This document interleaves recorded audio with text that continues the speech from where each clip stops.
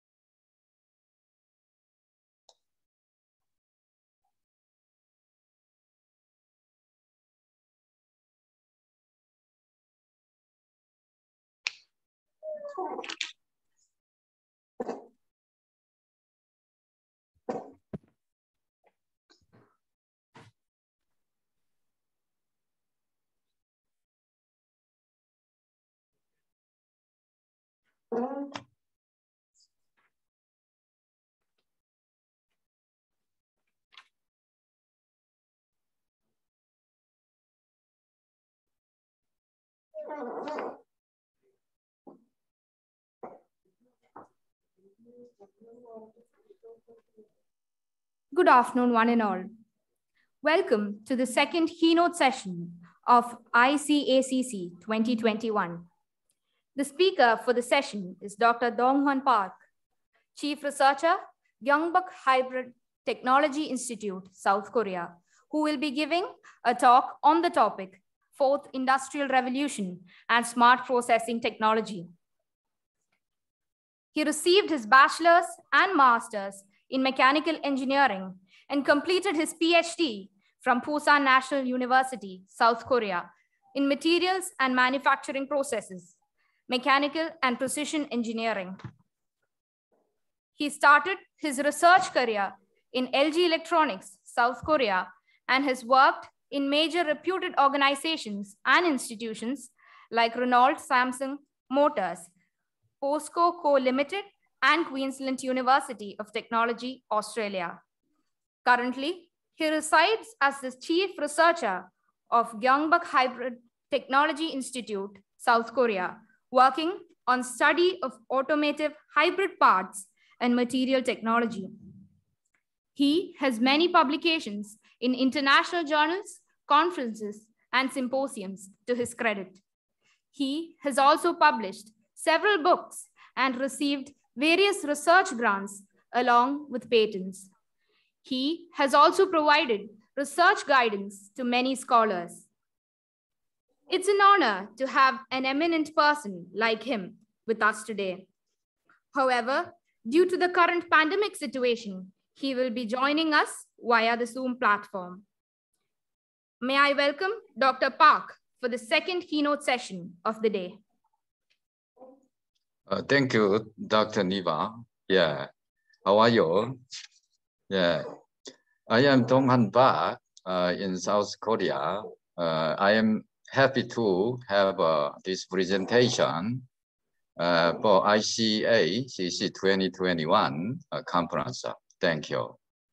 My topic is today post-industrial revolution and smart processing technology. Now I am working for Gyeongbuk Hybrid Technology Institute in Yeongcheon City. You know, I think near Daegu City in South Korea. And next, this content is post-industrial revolution. Second, paradigm shift in mold industry and advanced smart mold technology. And finally, future economic mold manufacturing technology. Then I will explain this one. Then what is the post-industrial revolution? I think now we are here, live in our world. First, industrial revolution, as you know, water power and steam power invented. Then second, industrial revolution, mass production, assembly line, electricity. Yeah. And the third industrial revolution, then we use computer and automation recently. Now we are post industrial revolution era, the cyber physical systems. I think we are use AI, artificial intelligence, big data, and hyper connectivity. And next, the core technology of the post-industrial revolution, we have, I divided the four categories: material technology, digital technology, and biotechnology, human transformation technology. First, material technology. We used autonomous cars, such as Tesla or automobile car maker, self-driving cars, drones, 3D printing, robot, AI, etc. Digital technologies, IoT, Internet of Things, CPS, blockchain, big data, cloud computing. Biotechnology also, genetic technology, neuroscience, bioprinting, etc.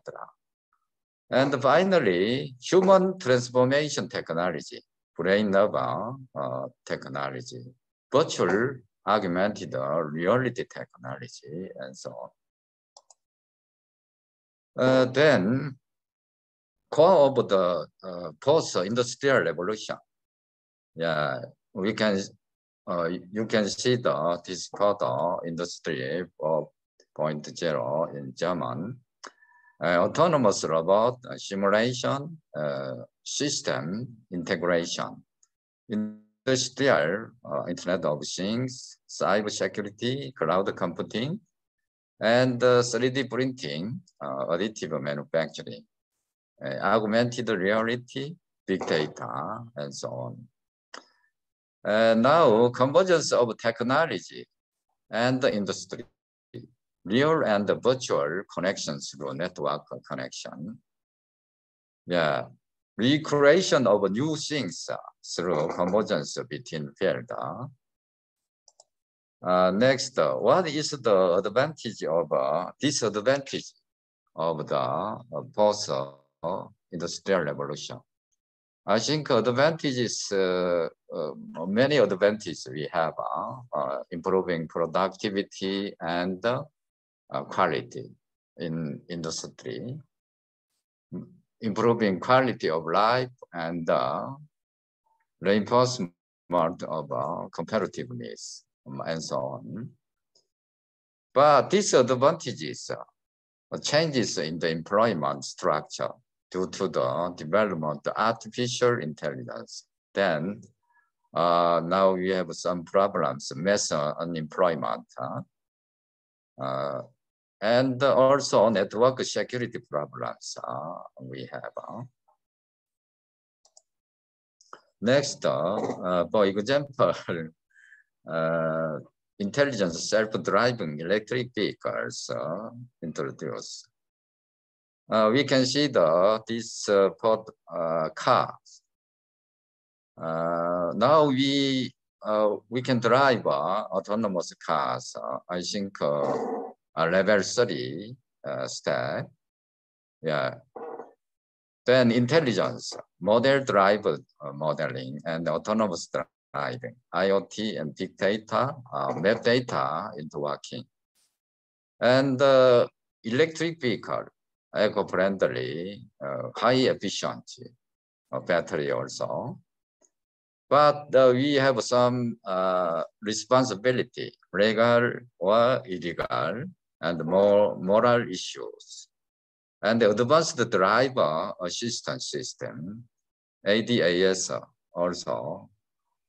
Our people can drive the car, but we use ADAS system. Who is the responsibility? Now we have some problems. What's the problem? Next, paradigm shift in the mold industry. My major is sheet metal forming.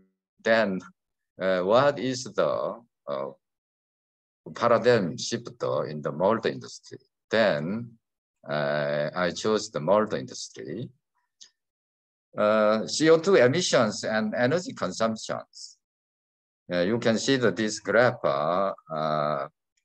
2010 year, USA, Korea, and Japan, China, Vietnam. You can see this graph. And CO2 emissions is high in USA. But energy consumption also, USA is very high. Yeah. Where is India? Yeah, China, near China, I think. The population growth rate and internet subscribers. I think population growth rate is Vietnam is very high. Now Japan or Korea is very low. I think. Internet subscribers for 100 people. In Korea, very high internet, very high speed, and so many people have internet using. Then paradigm shift in the mold industry. Now we have automation mold technology and plus fusion technology and intelligence technology. We can see that this photo, transfer mold and drawing mold, bi-blanking mold, so hybrid type, fusion type of molding die. Yeah, we can see that this molding die line. Binary, we can get the binary product output. The mold industry is changing from automated mold technology to fusion technology and adding intelligence technology. Now we completely amend the technologies promoted. Yeah, no, as you know, it is equipped with a sensor in the mold to inform you of a real-time operation. And but the abnormality at any time you can see the abnormality at any time. Mold industry in the post-industrial revolution, we can see this carbon fiber parts, car part, and car parts with new lightweight materials. This material bright aluminum. Well, aluminum is very lightweight and lightweight part. And also new construction method and production method. We can see the center pillar parts in car. You can see, and down is hot and cold complex forging parts. We can make these hot and cold complex forging parts. And amend automatic machine. But this is MCT machining center. Yeah, can produce automatically amend the processing system. Next. Then advanced smart mold technology. What is the advanced mold technology? As I said before, I said my major is sheet metal forming. Then press type I explained, and I experienced this press forming. First, press cutting, hybrid laser hybrid bunching, fine blanking, press technology. Press bending is a spring bangless technology. Press forming is hot press forming, hydro forming, magnesium alloy press forming, aluminum alloy press forming, and so on. We can use automobile parts, electronic appliance parts as this method. As this method using this method. First, hot press forming. We can see that this center pillar. Center pillar means B pillar. B pillar parts in automotive. Yeah, very high strength. First step heating 880 to 950 degree. And the second step is hot press forming, and the third step catching between in dies. Yeah, very,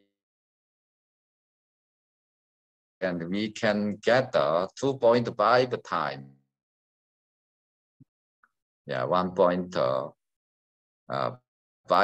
gigapascal, 150 kilogram force per millimeter scale. Yeah, we can get more high strength and applications of B pillar or side shield or beam, etc. We can see this car. This is a hot press forming path.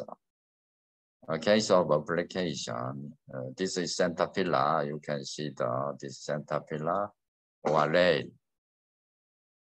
Loop rail and panel body hinge, and on the red color, you can see the hot press stamped parts. We in our car applied this part by hot press forming method.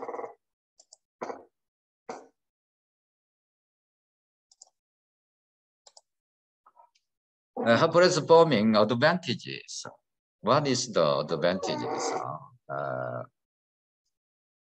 Advantages. Formability also.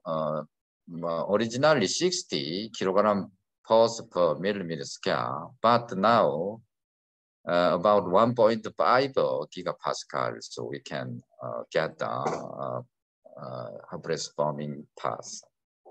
And material deformation during heat treatment, no deformation occurs in the case of hot press forming. And welding. Also, since low carbon steel is used as the base metal, weldability is excellent.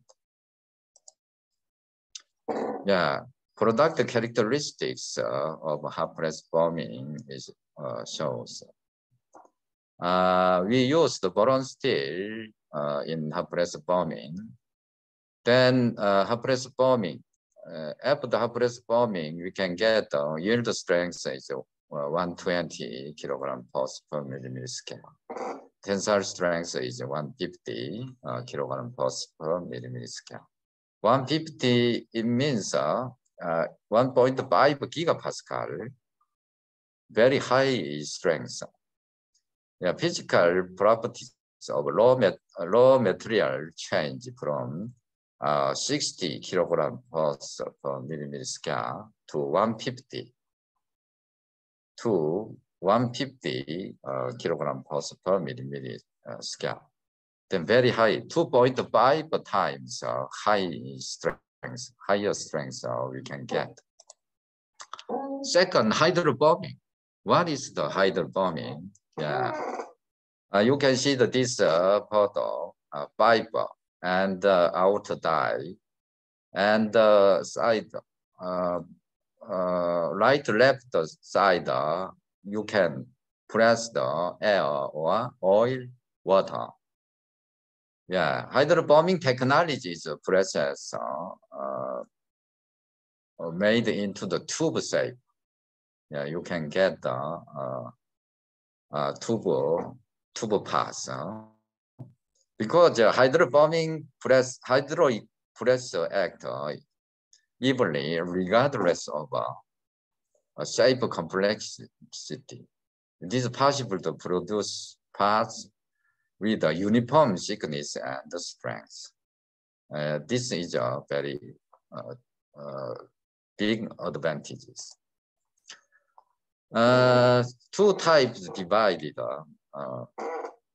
hydrobombing: tubular hydrobombing and sheet hydrobombing. You can see that this photo. So the 3D printing technology. Yeah, raw material is solid ABS, PP, plastic material, powder, nylon, glass, and liquid. Technology and principle and characteristic. This is plastic materials we can use. Usually we can use 3D printing at home.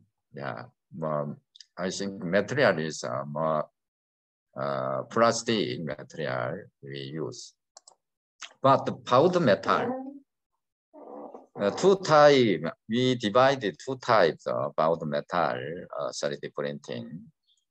One is PVF, powder bed fusion method, and DED, direct energy deposition method. Two types we divide. We can see the 3D printer and 3D printing product and the metal, 3D printing metal product, we can see. And torso part conversion technology.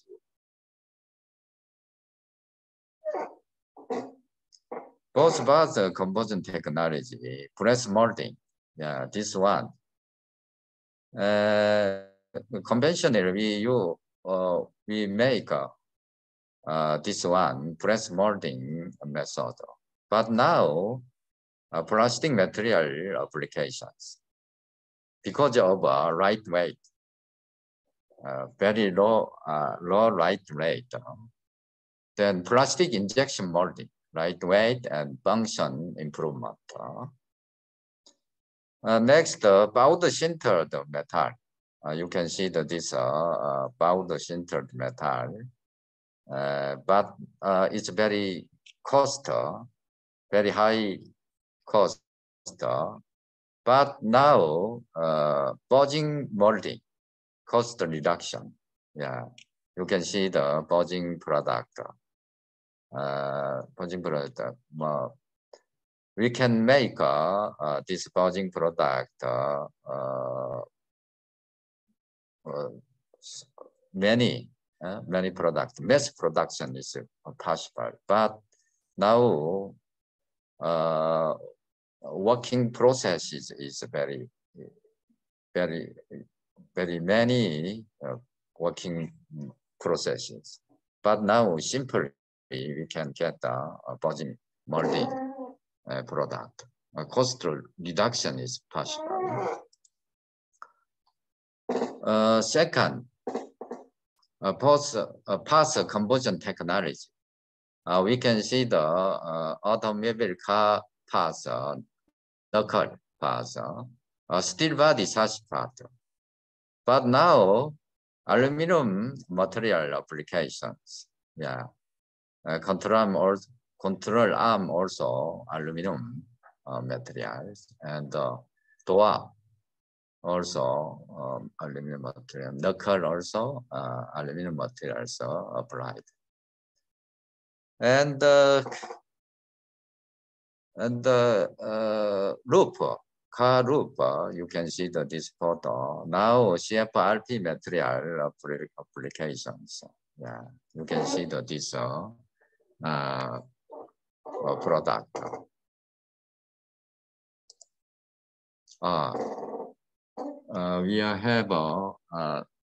We had the presentation now. Thank you very much for your attention.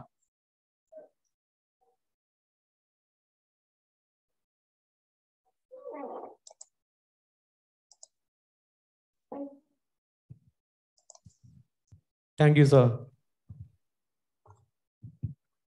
Yes. Okay. So you have some questions?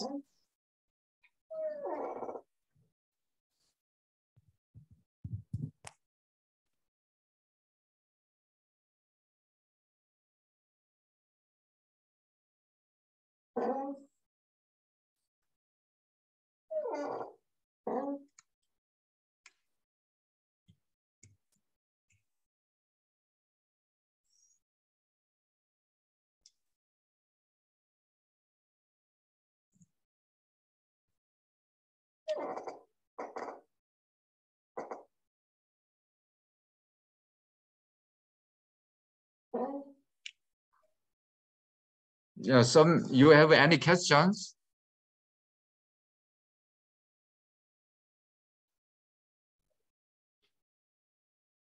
Hello.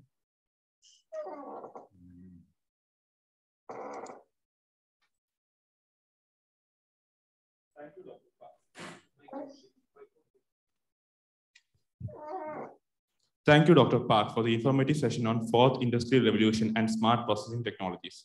We have now come to the end of today's keynote session. We will now start with the technical sessions of the day. The technical session will be conducted parallelly in two venues, namely Multimedia Hall and Shunya Lab.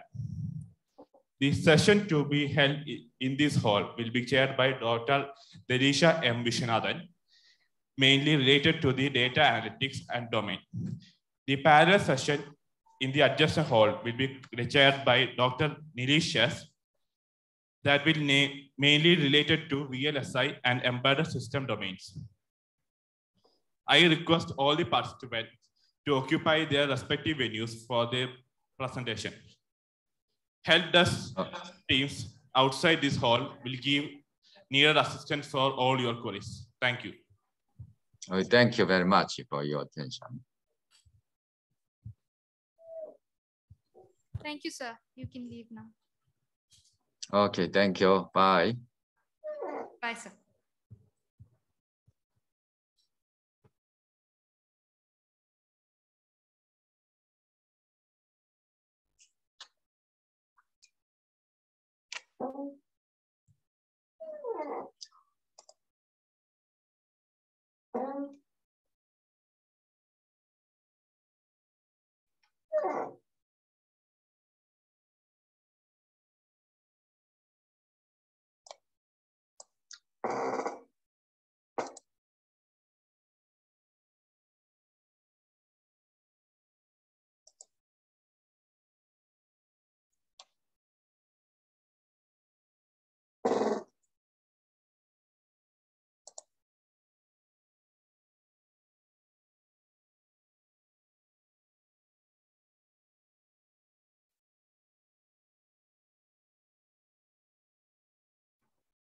Good afternoon, all. respected session chairs, respected faculties, and dear participants. Myself, Neenu Johnson, research scholar under Division of IT, SOE CUSAT, under the guidance of research supervisors, Dr. Santosh Kumar MP and Dr. Danya T, Associate Professors, SOE CUSAT. I am here to do my presentation on the paper, a survey on deep learning architectures for effective crop data analytics. These are the contents of my presentation: introduction, motivation, methodology, research, discussion, conclusion, and the references. As an introduction, smart farming, that term is gaining much importance than ever before.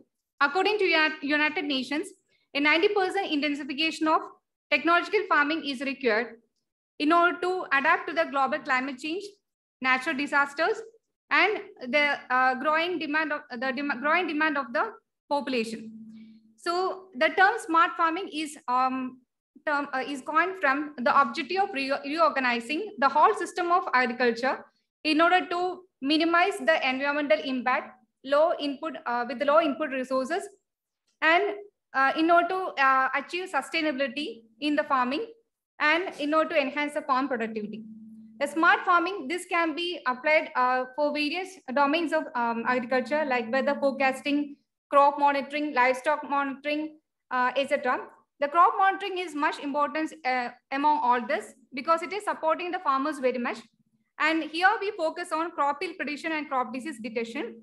The crop yield prediction is a crucial step in smart farming because it involves the interaction between the complex environmental parameters. And here, a reasonable estimation of the yield prediction is very important for the farmers in order to adapt to the global climate change, natural disasters, etc. And here, crop disease is a major reason for yield losses. So the early identification of the crop diseases and pest identification is important for the farmers in order to take and other agriculture extension officers to take necessary actions to in order to avoid the impact over the final annual yield. Here, initially in earlier stages, if you go through the literature, in the literature we can see the publications. In the early stages, traditional methods were used for the farming, like the intuition of the farmers, their experiences, the statistical analysis of the crop yield data, etc. were used for the yield prediction. But this cannot help the farmers anymore because of the climate changes and the growing demand of the population. So recently, deep learning emerged as an important tool in the crop data analytics. So here we focus on the survey on deep learning.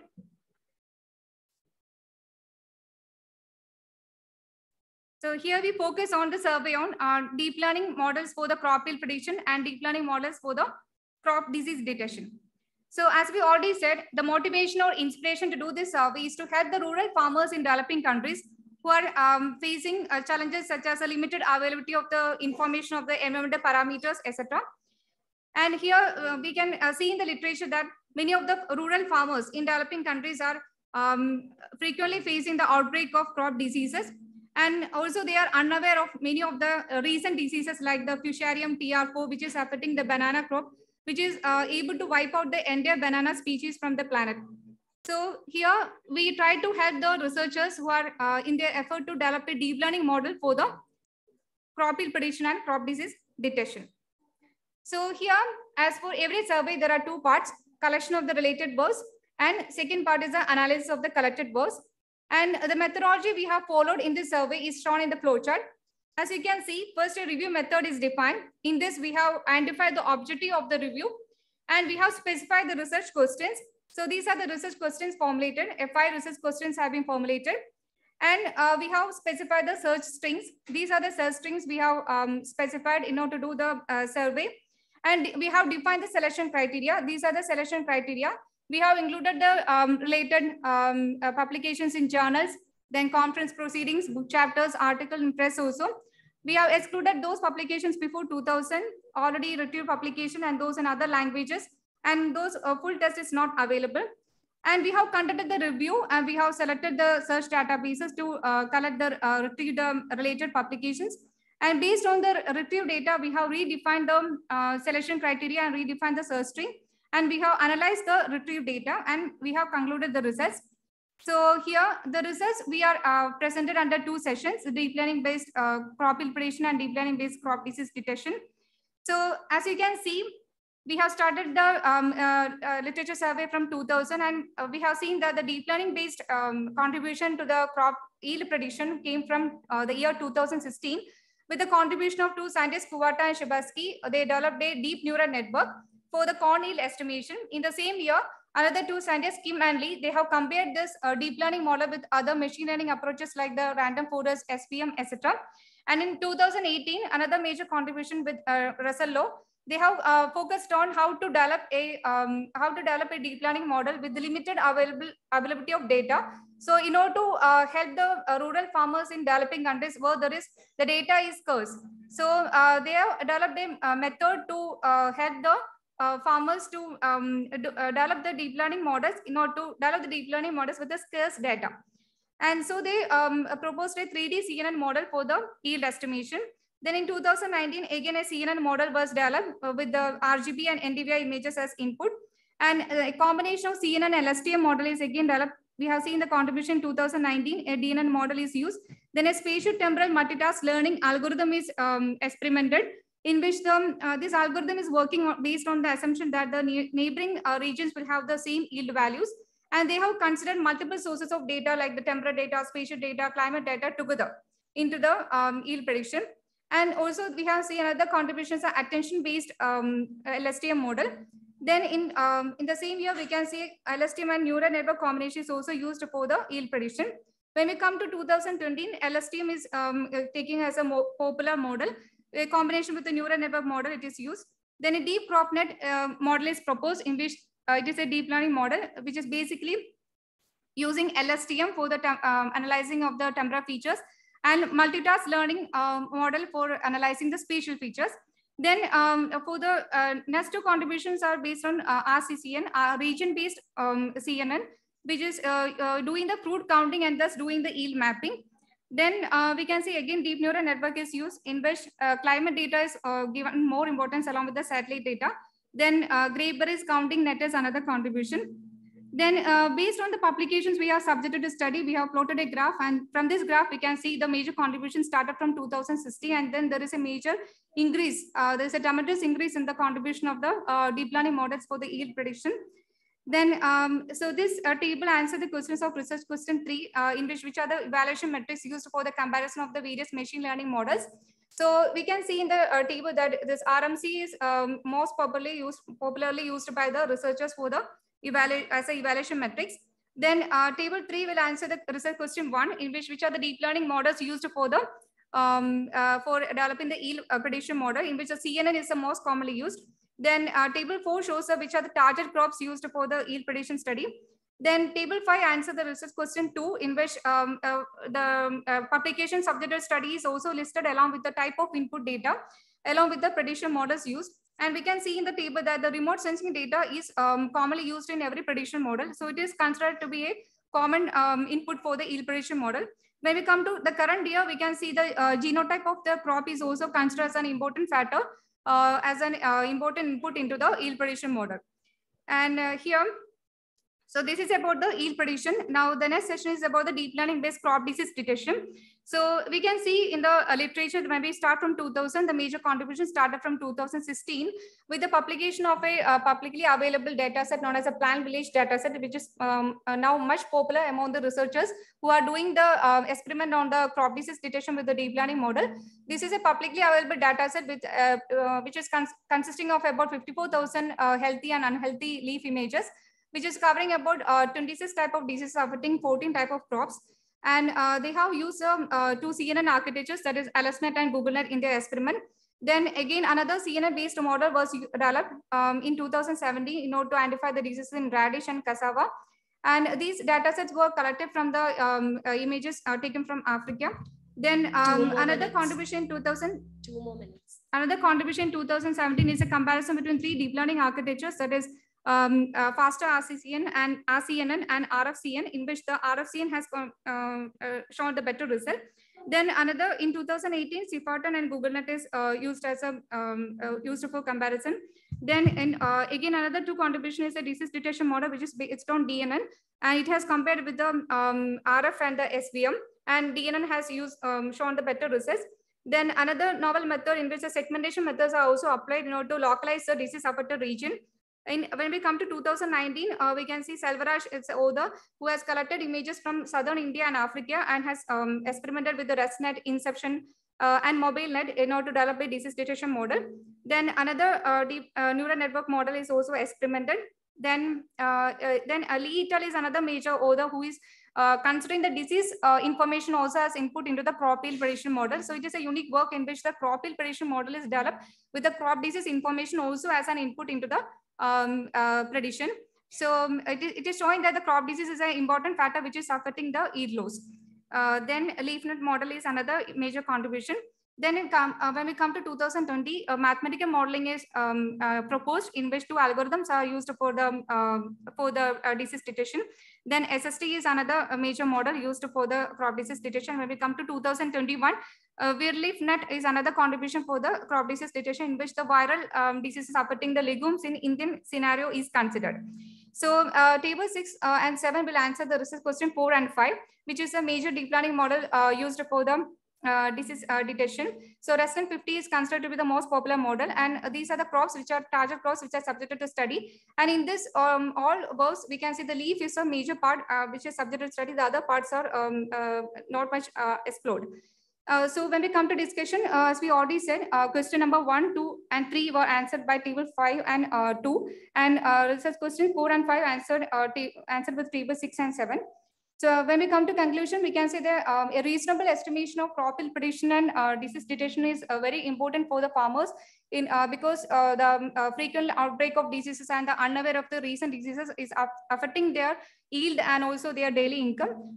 So researchers have compared, in all their work, they have compared the deep learning approaches with the traditional machine learning approaches, and they have found that their research shows that the deep learning has far outperformed the machine learning approaches. And the major popular model used for both the yield prediction and disease detection CNN. So this survey aims to help those researchers who are trying to develop a deep learning model for the crop yield prediction and crop disease detection. So these are the references for this survey. Thank you.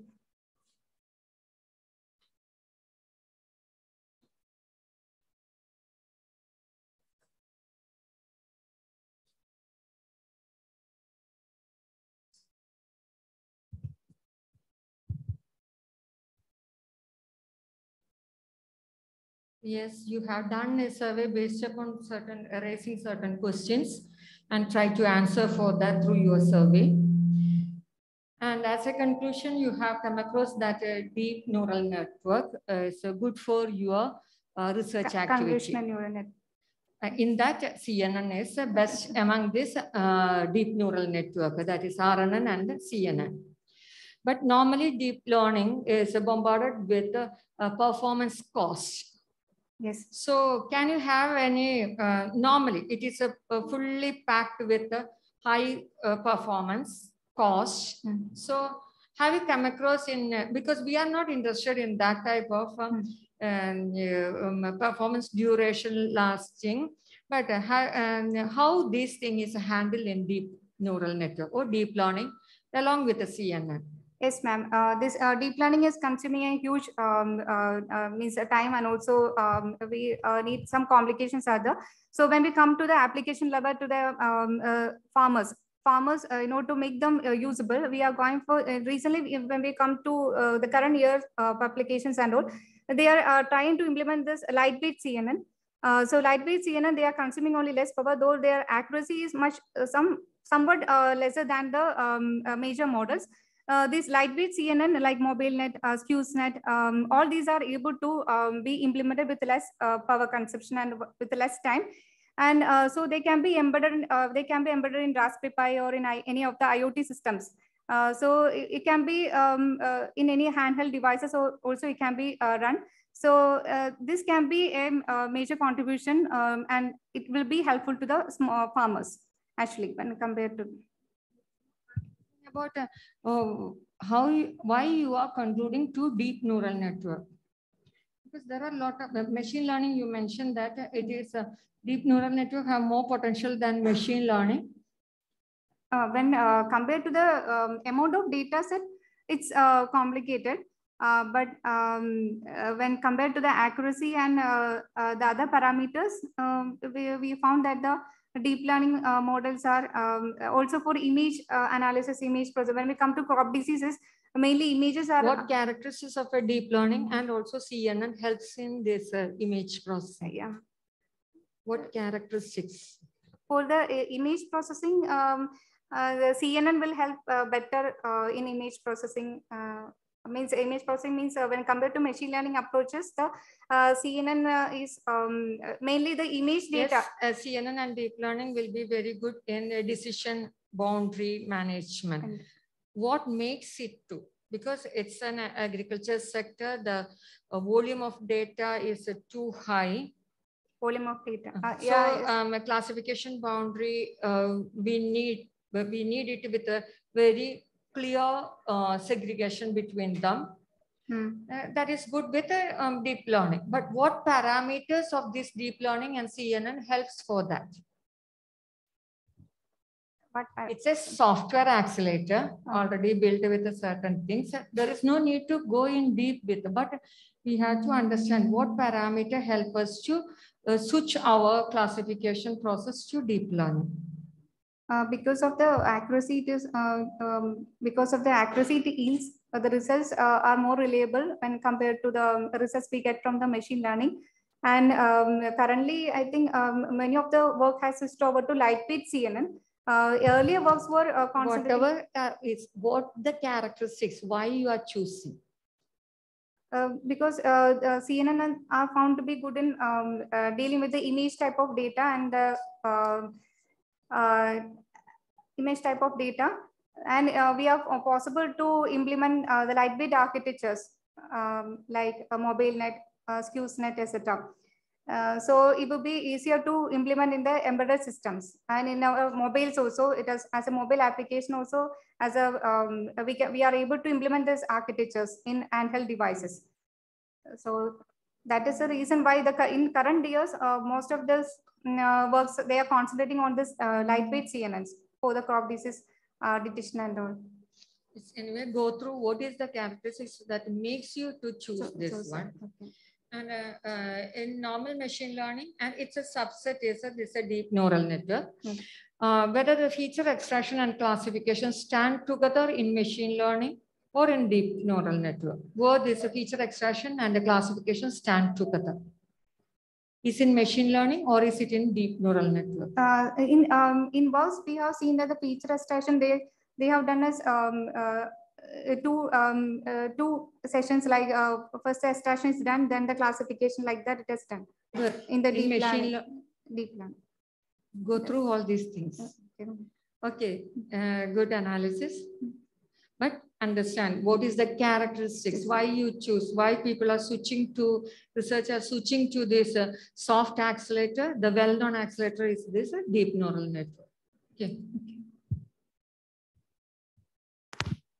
Now I call upon paper ID 26 to present chess moves prediction using deep learning neural networks. It will be an online presentation.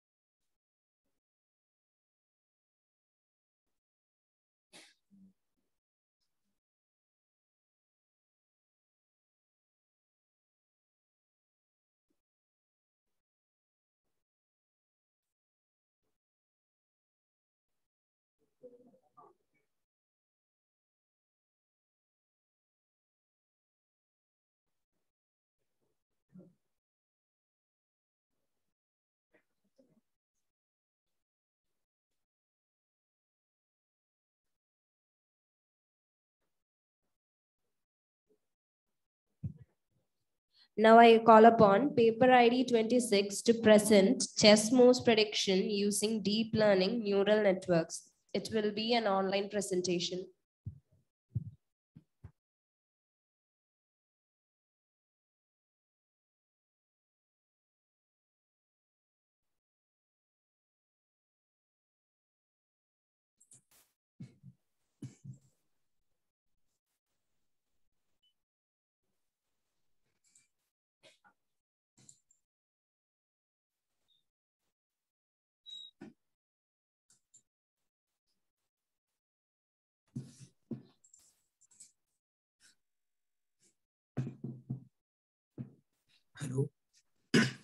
Am I audible?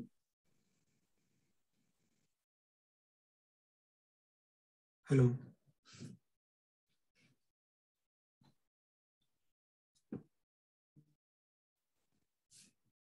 Okay, so our topic is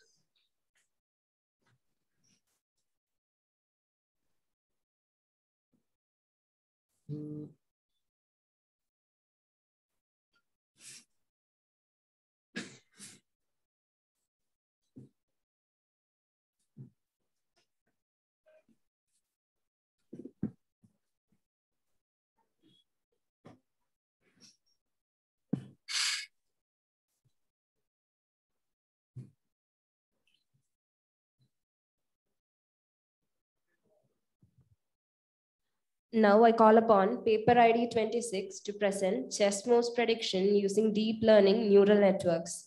It is an online presentation. You can start now. okay, thank you.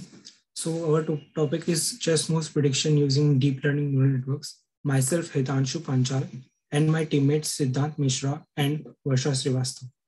So this is a list of contents that we will be discussing in today's presentation. So starting with the introduction, we all know that chess is a game that requires complex logical and strategical thinking. And in chess, short-term tactics built into long-term strategies. So implementing an algorithm for chess computers could be an approach to make chess computers more capable of computing against humans and against other computers as well. So there are many algorithms that can be used to predict chess moves. However, convolutional neural networks have shown great success in predicting chess moves or any other similar AI challenges too. In convolutional neural networks, Clark and Storkey have developed a model that predicts chess moves using Go.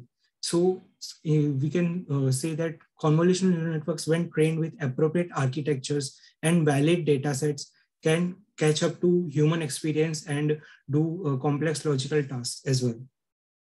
So our problem statement and our aim is to develop a system that learns chess based on the games played by chess professionals, and based on those trained games, it can compete against humans. So we have divided our approach into two steps, or we can say two parts. The first step is an evaluation function, which basically scores the current chessboard and determines a score which says that how likely it is to win a game. And the next step is the search function, which basically predicts, or you can say it searches the best move that can be used using the previous evaluation score calculated in the previous step. So the workflow of the system. So the diagram on the right shows the architecture of our neural network. First, in the input layer, the convolutional neural network will receive an input of shape 8 by 8 by 14. Yeah, 8 by 8 by 14. And followed by it, there will be 4 convolutional layers through which this input will be passed. Each convolutional layer have 32 filters of size 3 by 3 each. Following it is a flattening layer, which basically takes the 8 by 8 by 32 shaped input and flattens it into an array of 2048 neurons. So next to the flattening layer are 2 dense layers. The first dense layer contains 64 neurons, which takes as an input the 2048 activations from the previous flattening layer, and it converts it into a 64 neurons activations. The last layer, it contains just a single neuron, and it outputs a value between 0 and 1. And this value between 0 and 1 basically indicates the state of the board. So if the value is more nearer to 1, we can say that white is doing better in the game. And if it is black, it is nearer to 0, we can say that black is doing better in the game. Now, all the layers except the last layer uses ReLU activation function, which determine which neuron will be fired. And the last layer uses a sigmoid activation function, since a sigmoid activation function also limits the output between 0 and 1. So it is a good choice for us. So moving on to the Minimax algorithm. Minimax algorithm is a traditional chess algorithm.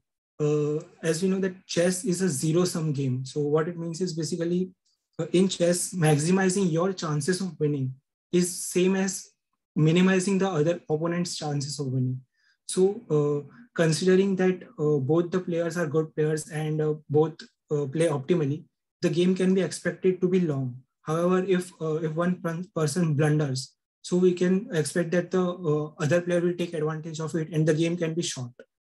So moving on to the whole implementation, as we know, as discussed earlier, the convolutional neural networks outputs a probability or a single value between 0 and 1, which indicates the board state. Then using a list of legal moves for the given position, we pick the probability which results in the highest probability, highest evaluation score. So basically when applying a minimax algorithm, white basically tries to maximize the score, whereas black tries to minimize it. As we can see on the diagram on the right, for in the top layer, we try to maximize it. And in the second layer, we try to minimize it. And in third layer, which is white's turn, it also again tries to maximize it. So it's basically a cycle of maximizing and minimizing on each turn. So now with the experimental setup. So our data set consists of 15 lakh chess game states, and the model is trained on 1,24,000 of those games. Now to feed our chess board to the convolutional neural network, we represented it as an 8x8x14 shape input. Now 8x8 of course represents the chess board, which is of square 8x8, and the 14 channels. There are 6 for each piece type of white, 6 for each piece type of black, and there are 2 additional which basically represents the attackable squares by white and black respectively. So on the diagram on the right, we can see that on the bottom right corner, on the top one, there is a king. So all its adjacent cells are marked 1, since a king can move 1 step at a time. However, the square on the left of the king is not marked 1 because it is attacked by the opponent color's bishop. So obviously it is not a legal move to move into check for a king. That's why it is not marked 1. So in this way, we represented our chessboard and we fed it to our neural network. Next comes the results and discussions part. So the diagram on the right here, it shows the accuracy of our model.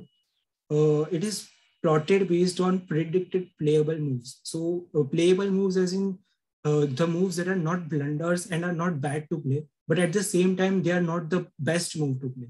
So our model gives around 40% of accuracy for the move on the neural network. And it does not mean that the rest of the time the model did not learn. So it just means that our model did not assume the best move as the move that the pro players of chess used to assume. So in this slide, the image on the left represents the array representation of our chessboard, and the image on the right shows the GUI representation. So as you can see, the lowercase letters represent pieces for black, as P says pawn and R says rook, and the uppercase letters are the pieces that are of white.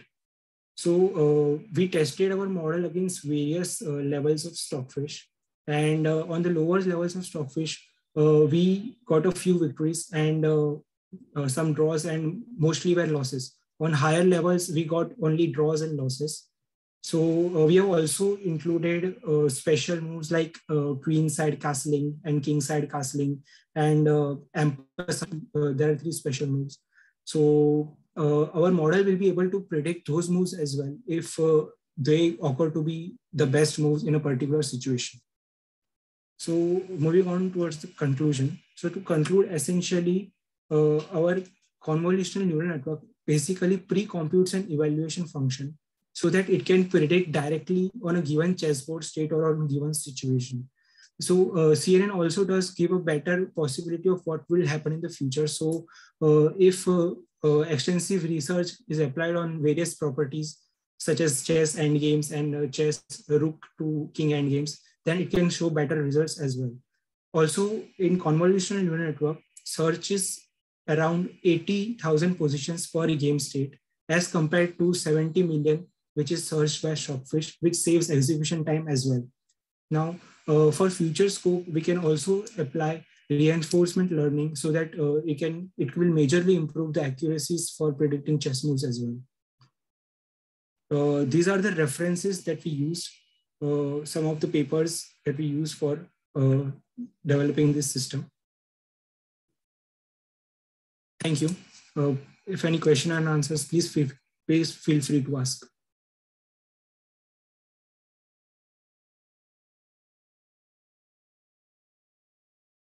Hello.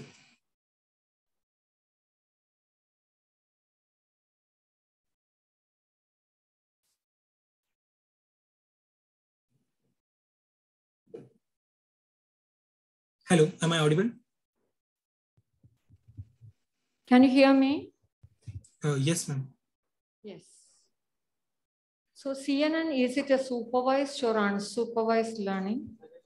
We have here used it as a supervised learning. As I said, we are taking the chessboard as an input of 8 by 14 input, and corresponding to that, we have a label which label in our data set, which already has the evaluation code. Okay. And this chess game is best with is it with machine learning or is it with artificial intelligence? Can you define these two? Chess game is best suited to, is it to machine learning or is it to artificial intelligence, AI? AI is the major domain, but still it has its own definition. Yeah, actually, we can, I think it is best suited to artificial intelligence. And it can, yes, like, why? As we know that, as we know that the world-class engine Stockfish, it does not use machine learning to predict it. There are certain like prospects in chess, like the piece activity, which color has the more space over the board. And so what is actually happening in AI? That is related to chess also. I'm sorry, I didn't get you. Like, what is actually happening in chess that is common in the definition of AI? Yeah, as I said that a person wants to play a chess game against a computer. So a computer should be intelligent enough that it knows the rules of the games, right? And it also knows that what the current game state is. So it should know which move to be played, and it needs to be like in its own intelligence based on the piece activity, as I said. Is it the decision is making at each move, or is it the decision that we take to final goal? No, it considers the depth. To be honest, we can set the depth field. So if we take the depth as 0, then it will just take the current board state, and it will like on each move it will make a decision. And if we take a depth, then it will consider 3-4 moves ahead if the depth is 3 or 4. And we can also provide any number for the depth. So if we say 20, then it will go it will apply Minimax algorithm till 20 levels, and it will make a decision on that basis. Why not you make an improved version of a Min-Max? Because simply we are traversing through the unnecessary path in that. We have implemented alpha beta pruning in Minimax algorithm. So if you are already getting a good output from here, then we will not go here. If we are getting 0 here and we say we are getting 1 here, right? So obviously this this black wants to minimize it. So it will not go there. It will basically trim some of the branches of it. Why you choose ReLU as an activation function though? Actually, as we said that we had our data set as in 0s and 1s, right? So we were going to perform linear activations and all those things. So in 0s and 1s, we only needed the output at the end, last step to be between 0 and 1. So we used the last as a sigma activation function. And others, we thought that ReLU activation function would be a good fit. Also, we have used an Adam optimizer. Have you compared this architecture model with any existing model? Yes. To justify that your architecture or methodology is comparatively best with existing? Yeah, actually, as I said that we have also in testing phase, we have just we have tested it against the Stockfish, which is currently a world-class engine. So on that, we are on low levels, we are getting a few wins, and although maximum of them are drones, however, considering the data set, like we only have 15 lakh, and in chess, there are up to like 2 into 10 raised to 46 positions that can occur in chess. So basically, considering our data set, we are getting good results as compared to it. Have you shown the performance measure that according to your architecture? We have shown the graph of accuracies. Like we are. Yes, one doubt is that what's the outcome of your network? Is it the move is through the goal or not, or it is giving you a better move? I'm sorry. What is the outcome of the architecture? Whether it is saying about whether your present move is moving to the goal or the best move among all. That's a binary output. That is yes or no. Is the move is leading to the goal? No, actually, we are our architecture, our convolutional neural network. It basically outputs a number between 0 and 1. That's so, right. What that 0 and 1 represent? Yeah. So no, it does not like it can be 0.1 also. Like it is between 0 and 1. It is not 0 or 1. So what that indicates? Yeah, if the output is towards 1, right? Suppose it is 0.8, then it indicates that white is winning currently. And if it is towards it is nearer to 0, then it indicates that black is winning. That is why white is always going to try to maximize the evaluation score, whereas black will always try to minimize it. And there are some positions where in one move it is a checkmate. So at that time it will output a 1, which means that in the next move white will obviously checkmate and it will win the game. Okay, thank you. Thank you, ma'am. Any other questions? No, it's over. Okay, thank you for the opportunity, ma'am. Now I call upon paper ID 29 to present a comparison on instance segmentation models. Please note, it will be a 10-minute presentation.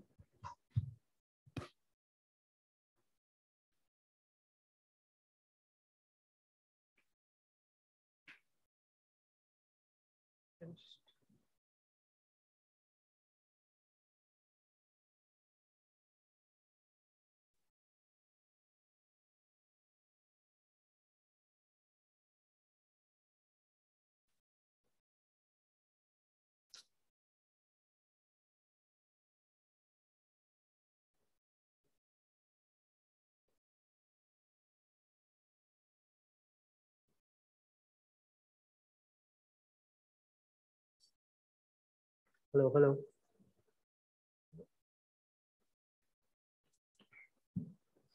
Can I start? Okay. Good afternoon to one and all present here. My name is Nipun Anup, and today I'll be presenting on the paper, a comparison on instance segmentation models.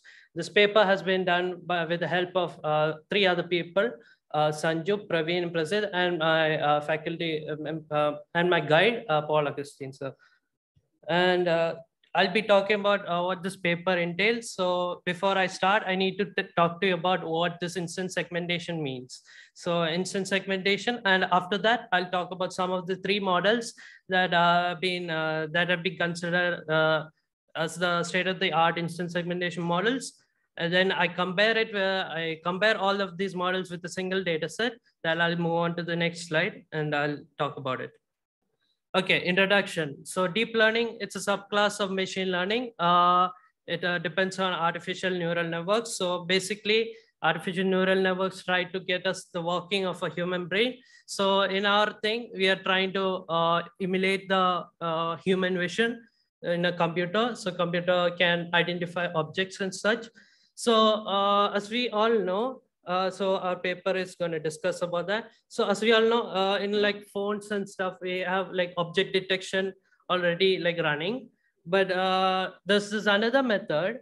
So the problem with just object detection is that it only identifies the location of that object in an image and does not give us an idea about like the shape or the size of the object, which can be done by another method called semantic segmentation. But semantic segmentation also has does not give us the location of that object, so that therefore you cannot count the number of objects in that. So I'll talk. So for that, so there's this method called instance segmentation. It does both the object detection and semantic segmentation, and I'll show it to you in the next slide. So as you can see in this next figure, there's a picture of, there's 4 pictures, each with different models. So this image classification just detects the presence of the object in the image. So there are three objects: person, sheep, dog. The object detection is able to find the location of that image. It finds the location of image, but it does not give us an idea about how the dog looks like, how the person looks like. It just says there's a person inside that bounding box given in that picture. Semantic segmentation, it is able to identify whether the pixel of that image belongs to that object. So in this case, you can see the goats are like, the sheeps are like colored as blue. But the problem with this method is that it is not able to identify how many sheep are there, how many dogs. It only identifies whether this pixel belongs to a certain class of an object. So if we combine the ideas of the object localization, that is detection, and the semantic segmentation, it leads us to this thing called instance segmentation. And okay, so I'll be talking about some of the models in instance segmentation. I'll just talk about 3. Okay, so first one is Swinell model. In the Swinell model, it is like a vision transformer. As we all know, in NLP, we use transformers. In transformer, we pass sentences, and those sentences are converted into tokens. And within each layer, we try to find pass through several layers, and then we try to find like a feature. The problem with doing this with like images is the fact that images has a lot of pixels and a variable size resolution. So the problem with doing the vision transformer is not able to do it on like a very high resolution image. It's only able to do on a low resolution. But this model, which was introduced by Microsoft, the Swinell transformer, it talks about implementing a hierarchical transformer where there's like patch partitioning of each of the resolution image. So for, let's say in this image, I take an image of height, width, and 3, which is the red, green, blue channels. They just passed in the patch partition, and each image is converted into several non-overlapping patches. And this non-overlapping patches are then passed on to this linear embedding layer, which converts this into, which filters and tokenizes it. The problem, so instead of just doing it on like every token vector, it just does it on like a set number of tokens. So like m number of tokens, and then we transform it. When we transform it, we merge the patches together to form another patch, and then we repeat this stage over and over for the next architecture. This allows us to increase the time, like so increases the takes less time to do the vision transformer. So vision transformer has this, so doesn't need like a big of n square, like n square computational complexity for this task. So it just has O of n into m, where you can take the m as like a small value for the for the linear embedding thing, and then we are able to get the it in like a smaller, less amount of time. Then I'll talk about YOLO plus plus. This has been inspired by the YOLO object model, which has only one stage. In YOLO plus plus, The thing is, in instance segmentation models, most of the instance segmentation models has like two stages. One, it tries to figure out where the object is, and two, it tries to localize the object and find the object, mask the object, classify the object, and like it does the bounding box regression and classification of the mask. Parallelly also does the masking. This is pretty slow in like doing real-time instance segmentation.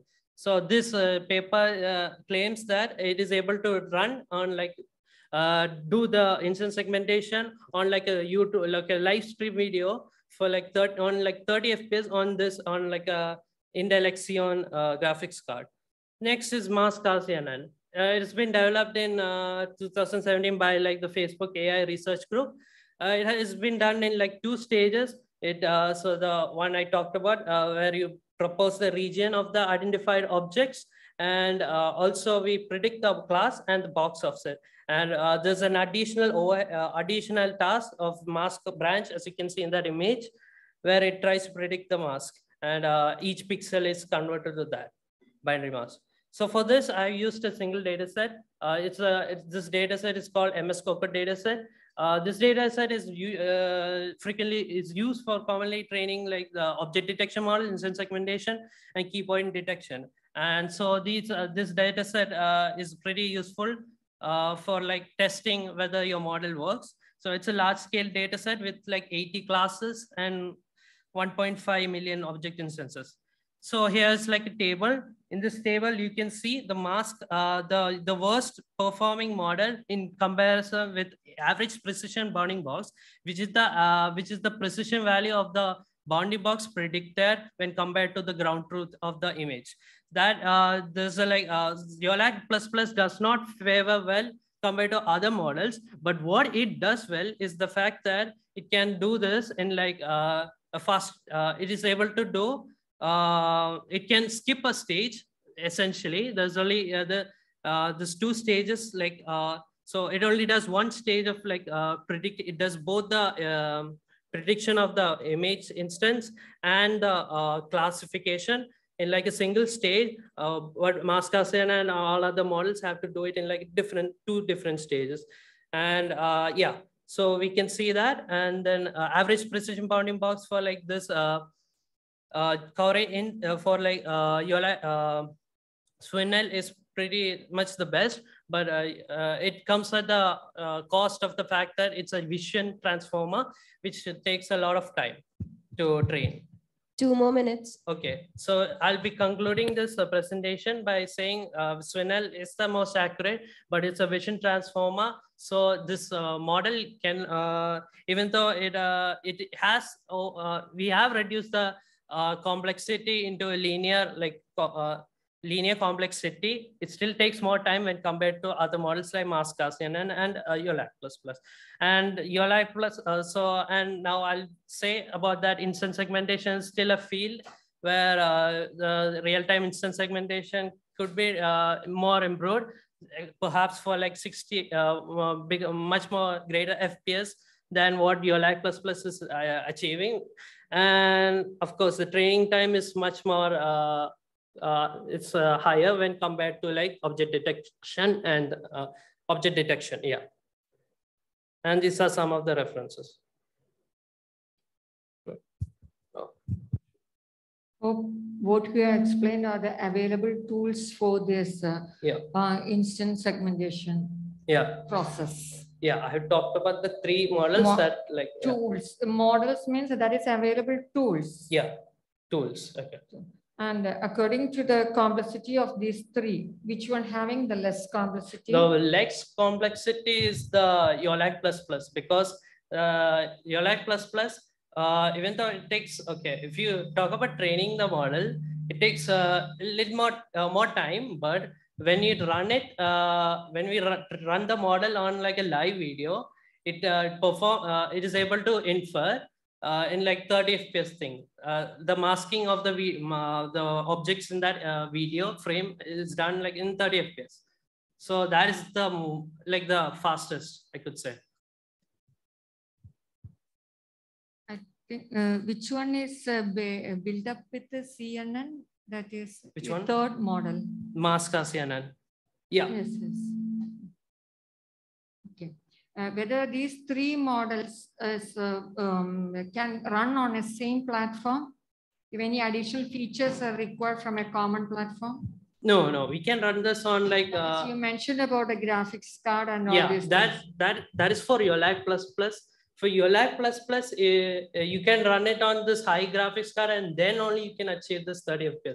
That's what I mean. That's why maybe it is less complex as a comparator, not less. It can get a quick response. It's quick only because inference. of its hardware support, maybe. Yeah, it requires hardware support. So instant segmentation still like needs a lot of hardware for this. So it's still being developed. Yeah. And you mentioned about a masking on this. Yeah. Masking means you already have a collection of that image outline. So in like this, if it is not that image collection is not there, is it able to identify it? No. Like what do you mean? Like masking is the to identify that. So not every object's have its mask there. Yeah. So in that situation, what happens? So it's a pre-trained model. Yeah, I think the data set has been like already like trained. This COCO data set I've been talking about already has this masking and all done. So we can just pass those data set into those models. Can we update our own data set to that? we can. So if you want to change let's say I want to detect like small berries in a field, like I just want to detect like blueberries. Yeah. This COCO data set does not have that object category, like that class to detect blueberries. So what you can do is you can take a pre-trained model that has been trained on that COCO data set. Then you can change some of the parameters inside that so that you only try to detect like the blueberries. And with that, you can, you can change the objects. Yeah. And that RCNN that you mentioned about its outcome is a classifier and also a regression. How come that too? So, okay. So RCNN, this is like this mask RCNN is basically an extension of faster RCNN, which I not talked about. So faster RCNN, if you want to talk about it, it's faster RCNN tries to extract the features. So when you get the features, this mask RCNN has like two additional stages. Those first stage is where the RPN, the region proportional network, where in that the region proportional network tries to figure out the region in which tries to figure out regions where the object could be located. And then we pass that feature into another stage. So it has like two parallel stages. So those fully connected layers that has box regression and classification. So in box regression, we have found a region. We try to regress the bounding box so that it fits the object more accurately. And also we do that classification at the same time. And also while we are doing that, we are parallelly adding another mask overhead, which only does like which only adds like a 5 millisecond overhead, like for that masking, and then you'll be able to mask the object also. Yeah.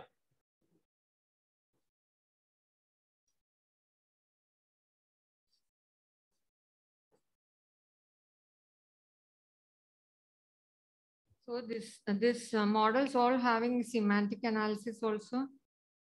Yeah, it has semantic. The semantic detection is it does both the object detection and semantic segmentation, right? So if we do both of them, we combine both the outputs of that is combined to get like semantic segmentation, to get the instant segmentation. So like that's the problem with that instant segmentation. Because we are doing both of those methods, like semantic and object detection, it requires more computational resources compared to like an object detector like YOLO or like some RCNN. Both three are doing the same thing. Which one? Yeah, both are doing the same thing in like different ways. This one is like doing with RCNN. The one I talked about, Swinell transformer, it tries to do that for like the vision transformer. Like in an NLP, we have transformer, right? Like we get the word sentences, we get converted into tokens. Token vectors are then passed on to several layers. Yeah, we are trying to replicate that with like Swinal, but like normal vision, if you just use transformer without doing any like changes to it, the problem is that the image size is not constant, and we cannot there's like you can and it's not constant, and it contains a lot of vectors, right? Like a lot of tokens. Like you if you have like a image of 124 and 124, there's a lot of pixels. The other one is based upon what? The one more is the YOLAC++. Yeah, it's based on like the YOLO object model. Like thing is like in mask CNN, like this one also uses CNN. Okay, that's what I'm asking. Yeah, this one also uses CNN. The only thing is, instead of giving another stage where it tries to localize that bound, like you have detected the region, then you try to regress that bounding box, you try to classify it, also add the masking, like different stage. It takes more time. So instead of doing that, this does this in one step. So there's like a fully connected layer, C1 to C5 and P1. So those images pass through that with the sum of the, and then the features are then passed to the prediction head, and then it's compared with the protonet. The protonet is the thing where it tries to give like 4 different prototypes of that masking. Okay. Already CNN is very much capable of object detection and object positioning. Yeah. So I think that is good to use for this object detection model. Yeah. CNN itself have that potential. Yeah, CNN has it. Yeah. Yeah, but the thing is like I'm trying this thing. CNN can do object detection. It can also do semantic segmentation. I mean, semantic segmentation. Location identification is also good with the CNN. Yeah. The only issue with that is it's pretty slow. That's the like the instant segmentation. Like if you do all of those, like so there could be a better method. Try it with the CNN also, whether it is giving you anything, so that we can have your own customizing your concept. Yeah. Instead of using these tools. Yeah. Okay. Thank you. Next, I call upon paper ID 32 to present comorbidity-based risk prediction system for ARDS in COVID-19 patients. It's an online presentation.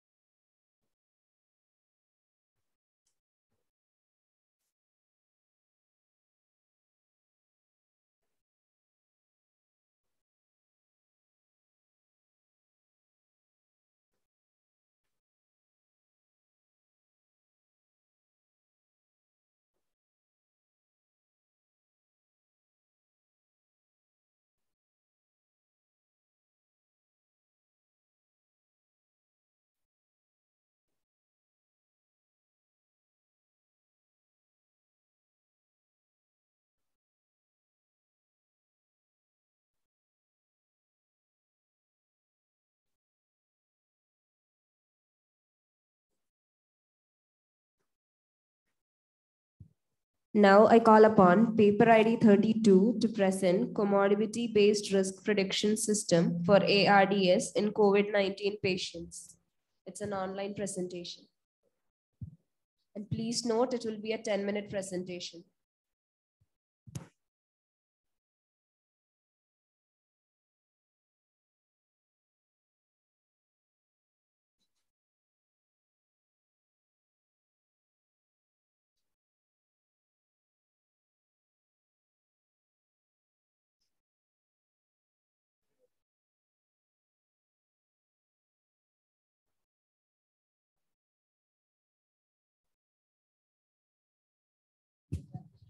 Now I call upon Nitin Rajesh to present comorbidity-based risk prediction system for ARDS in COVID-19 patients.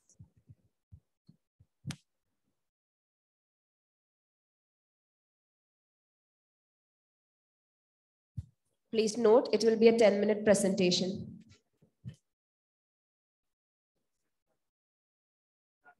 You may start.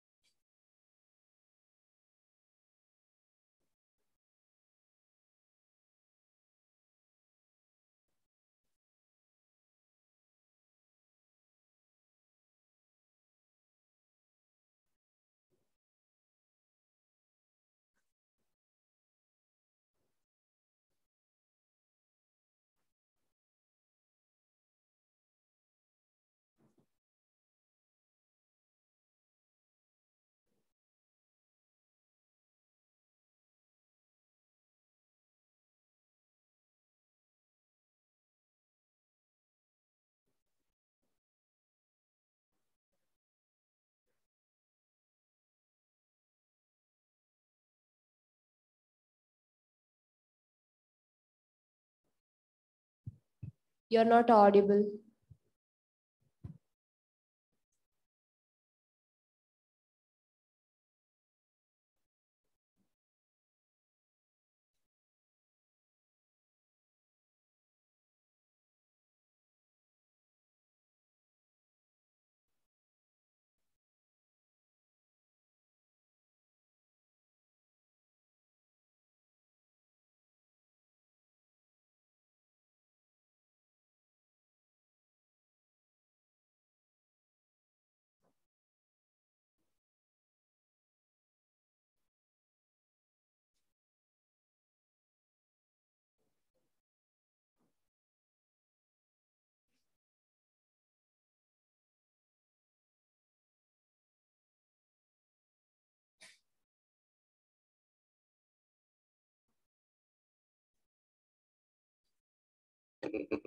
Hello, am I audible?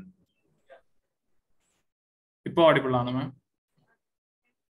Yes. I can't share anything. Share my screen. I can't share my screen. Yeah, okay. I got the option now.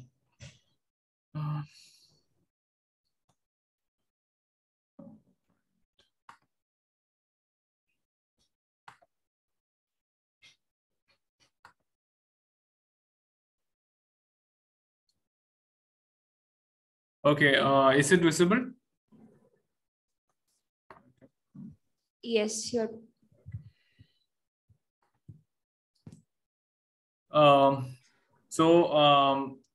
This is our paper presentation, and my name is Nitin Rajesh. Good afternoon to you all.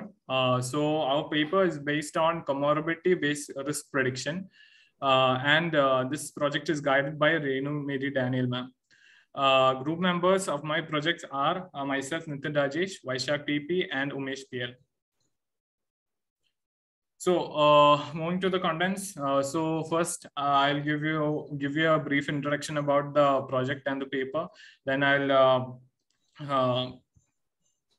give you the aims of the paper, and finally, I will show the proposed methods as well as the results. So introduction. So COVID-19 affected almost 240 million people worldwide, and it cost around 4 million deaths. So COVID-19 is usually a mild infection, which affects only the respiratory system. But some people are experiencing severe infections. And these people usually have underlying medical conditions. Treating these serious complications require a lot of medical resources.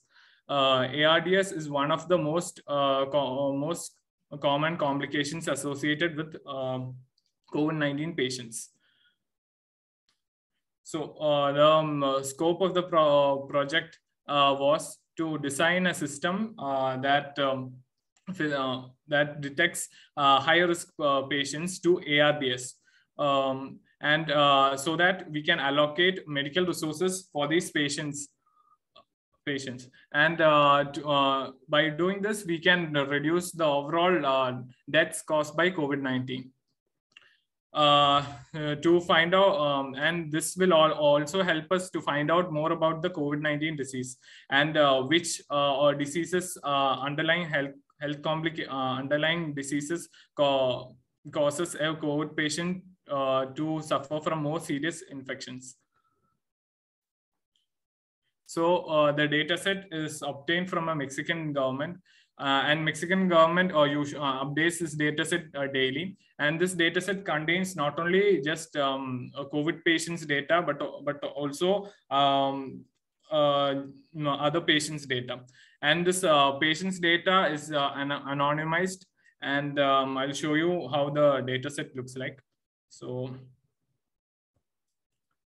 this is how the data set looks like. So so you can see the sex of the patient. Sex of the patient is there. Then whether the patient is intubed or not. Then whether the patient is suffering from pneumonia, etc. So so one corresponds to the patient is suffering from the particular disease, and 2 corresponds to the patient is not suffering. And there are entry and entry dates which correspond to admission dates to a particular hospital.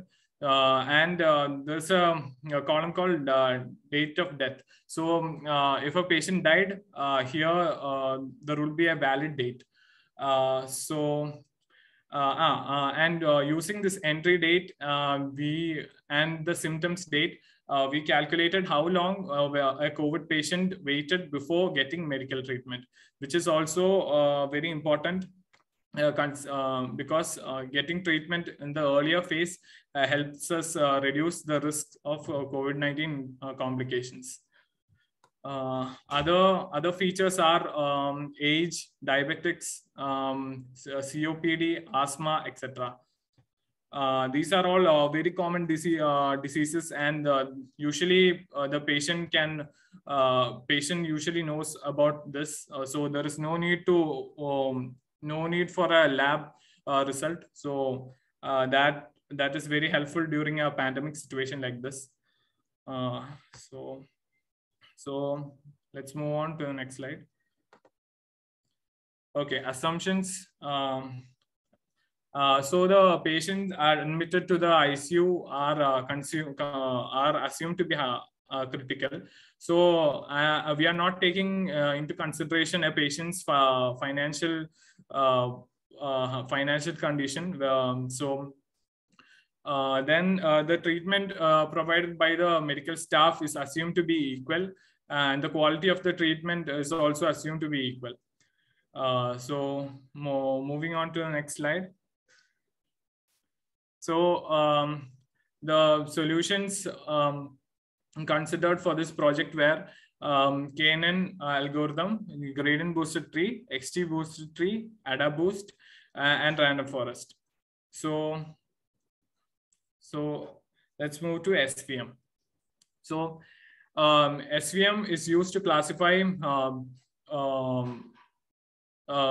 data points into two categories. So here you can see in the first image we draw a line, and this line is called hyperplane, and we draw a line trying to separate the two classifications. If we can't separate the two classifications in X and Y axis, I mean X and Y plane, we consider another plane. So if you look at the image at the bottom, we can see other planes are considered. So in the X and Z plane, it's very easy to draw a line and divide the classifications. So the hyperplane is drawn, and a margin is drawn on either side of the hyperplane. The more distance between the margins, the better will be the accuracy, and lesser will be the overfitting. So let's move on to the next algorithm.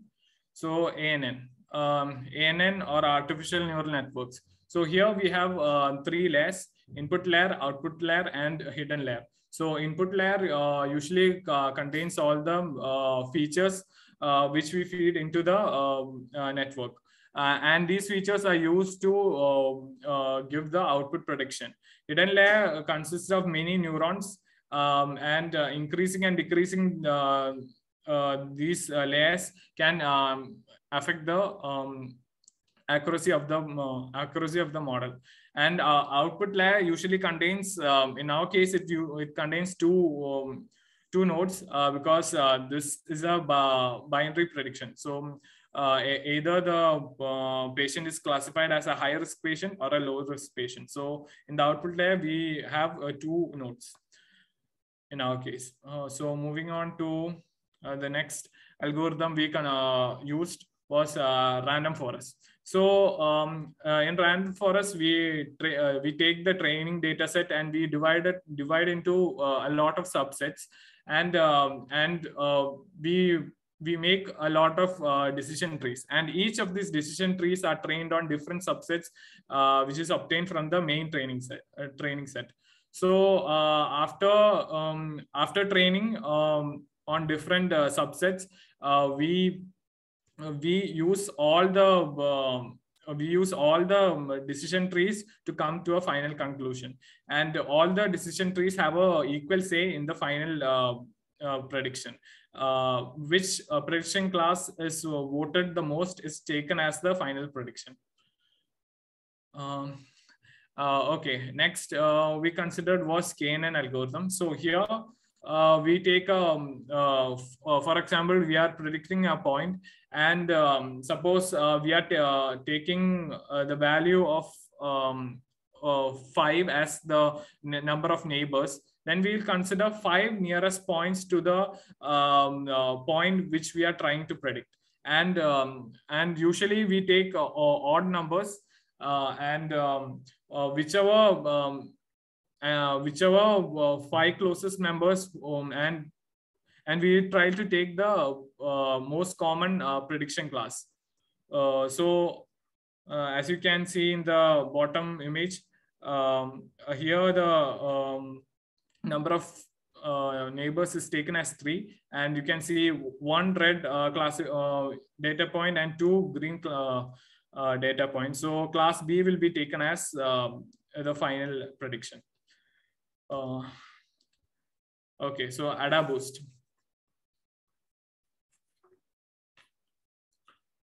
AdaBoost uses stumps, and stumps are stumps instead of decision trees, and we use a collection of stumps to produce a prediction.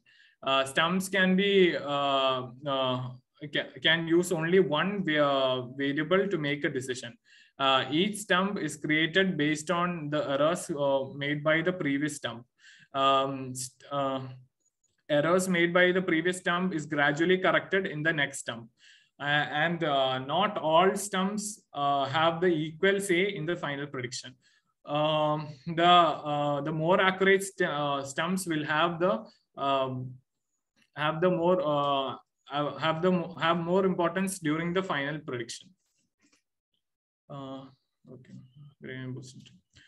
So gradient boosted tree is similar to random forest, but unlike random forest, where each a tree is created simultaneously. In gradient boosted tree, each tree is created one after another, and we use learning rate to prevent overfitting. So if you keep the learning rate low,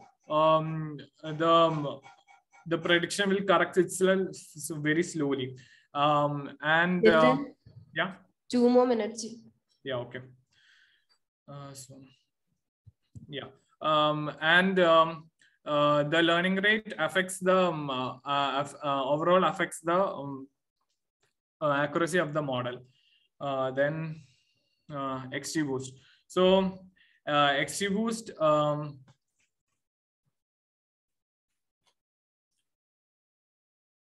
So XGBoost is an ensembling tree method using a gradient boosted architecture, and it follows principles like boosting and weak learners. However, this algorithm has a lot of optimizations, and thus it can be run in a parallel way. So the running and execution of the model is very fast.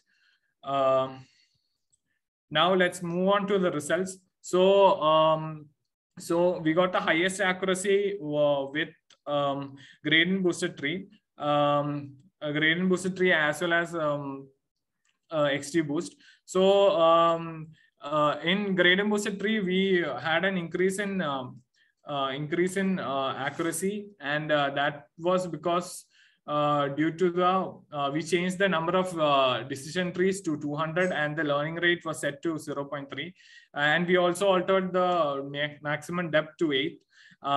So this resulted in increased accuracy. And in AdaBoost, what we changed was we gave the final number of trees to 9,000. So this improved the accuracy from 0.76 to 0.92. So here we can see almost all the ensembling techniques scored a really good F1 score. Future scopes of this paper is effects of different strains of coronavirus can be observed on a patient, and we can use this to predict resources needed during the next pandemic.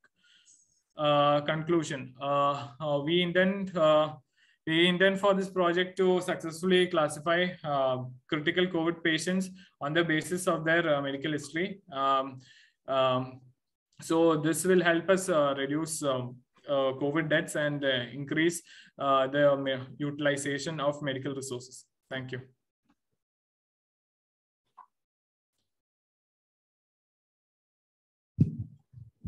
Am I audible to you? Yes, ma'am. What is the size of the feature vector? Ma'am, are you asking about the data set? Because you have selected certain parameters for classification. Because we need our feature vector, which mentions about the characteristics of the patient. So what are the parameters that are, or I need the number of parameters that we are taken for that? We took almost 12 parameters, and I can show that. So we took, so you can see pneumonia, age, diabetes, COPD, these diseases, diseases like this we took for our final prediction, hypertension, etc. It's around 12 features, ma'am. So it should be sure about that. Yeah, ma'am. Is it 12? Yes, ma'am, 12. And the range of value that you are given for each parameter? Except age is the only continuous value in our data set. Other all age as well as the number of days a patient waited to get a treatment. Those are the only two continuous values. Other all values are just yes or no values. As you have listed certain set of classifiers there, Yeah. have you come across with any potential for these classifiers? Ma'am, what we try to do was we try to see Based upon feature vector length. We found that ensemble techniques work the best. Yeah, ensemble. Why, ma'am? Because we suffered very less.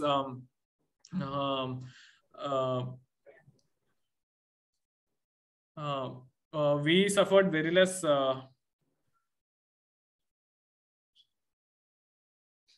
Okay. Have you come across with any unsupervised learning method in this classifier? Yes, ma'am. We used ANN and it's unsupervised. No. Sorry, ma'am. No. We didn't use any unsupervised methods. Okay. Which kernel function is used in SVM? One second, ma'am. We use poly, ma'am. Poly. Why you use that one? We have a set of 3 or 4. Yes, ma'am. Is them. Yeah, ma'am. We executed all three kernels, and poly gave us the most reliable prediction, ma'am. Why? Which parameter of that helps you to get the best? Ma'am, poly, in that poly was the most important parameter which helped us get the most accurate value, because other kernel types suffered from overfitting, ma'am. So in normal way, whatever things you are using, you have to find out an answer why you are using, what is its potential. So in future, while you are doing the research work, so you have to think about why I am using this for this particular application, what characteristics of this application supports by this classifier or whatever methodology you have used. And the last question, you have listed out F measure and accuracy. Yeah. Test training, and which one you will value more in order to accept a architecture? Ma'am, testing. I'm not testing. Yeah, ma'am, testing accuracy, ma'am. Then why use F measure? What is F measure? F1 score? Ma'am, in our case, F1 score is similar to all. Is similar in similar, ma'am. So we will use F1 score, but out of training can you say define this F1 score with the formula, ma'am? Yes, that true positive, true negative. Yeah, or you can call it with the precision or recall. What's the formula? Yeah, so F1, you can calculate F1 by using 2 into precision into recall by precision plus recall. So or you can use true true positives and true false negatives. You can use that method also to find F1 score. So as by that, it is a ratio of what? Ma'am, it's the ratio of two negatives, true false negatives, true positives all together. The thing is that what all things you are introducing in your slide, have a thorough knowledge about that. Otherwise, don't place it there, because this accuracy, it's sufficient to explain that. It's a common term. Yeah. Okay. What is the data size classification between training and test among this? How much percentage you have taken? 70-30 was the split, ma'am. Have you done cross validation on the training set? Yes, ma'am. But what is the ratio that you have? How many folding you have done? We tried 5 as well as 10 folding, but we didn't find any accuracy improvements. After what? Which one? 5 or 10? No, ma'am, both. Because in the ensembling methods, we didn't find any accuracy improvements, but SVM and KNN improved. We improved accuracy using cross validation. KNN, what K stands for? K stands for number of folds, ma'am. Number of folds. Can it be an even number? Yes. I mean, yeah. Yeah. In KNN, it's K can't be an even number. K is supposed to be an odd number, but in K-fold, I don't think K is even will cause a problem. Okay, thank you. Okay, thank you. Now I call upon paper ID 33 to present hyperparameter optimization of convolutional neural networks for breast cancer classification. Please note it will be a 10-minute presentation.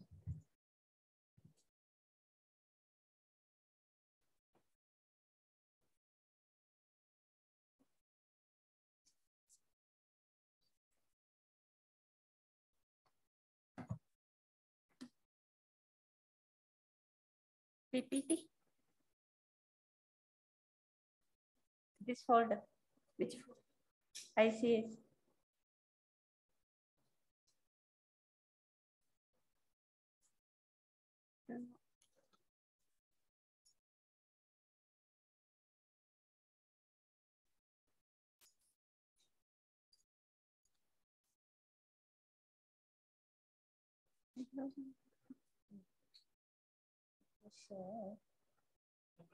Browser.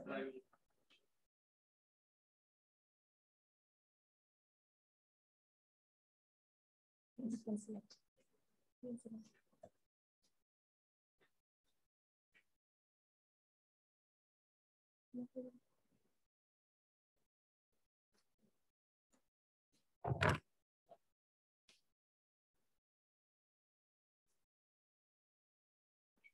Good afternoon, respected session chairs, and all the entire team of this conference, ICA CC 2021.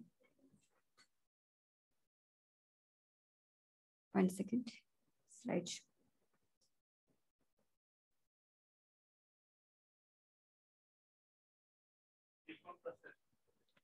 Present. Slideshow.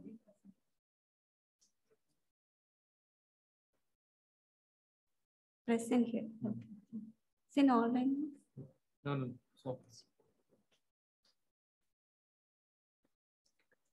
Okay. I welcome all of you to my presentation, and myself Srikala KK. I'm research scholar of IIT Kottayam. I'm taking this opportunity to express my sincere thanks to my guide, Dr. J. Krishna Sahu, and my mentor, Mr. Pradeep Kumar P, and also the entire team of, especially the organizer of this mega event for giving me a chance to participate in this mega event, and also to present my paper, my research work here. And my presentation is based on my research work, that is a hyperparameter optimization of convolutional neural network for breast cancer classification. These are the contents we are going to discuss with, and what is abstract. The model that we are proposed to have the major challenges and motivation are the irrelevant data and improper hyperparameters can lead to misclassification, and designing a model which may give much improvement in efficiency of deep neural network by optimizing the hyperparameters. The dataset used is inverse database, And the importance or significance of methods are, we have to do pre-processing, we have to select the neuron activation function, and also the fine-tuning of hyperparameters. The performance measured is like this. Introduction. So as we all know, breast cancer is a very invasive type of cancer that affects the women in between the age of 40 and 55. And what is challenging is that the health worker is, most of the time, they are in a challenge to diagnose it properly. Then if it is possible to provide a computer-aided decision tool, it will be more easy and convenient to predict or diagnose the breast cancer in an easy way. And we know there are many modalities for screening the breast cancer. Of these, some major important modalities are mammography, MRI, and ultrasound scan. Of this, mammography is an efficient tool because of its economic feasibility also.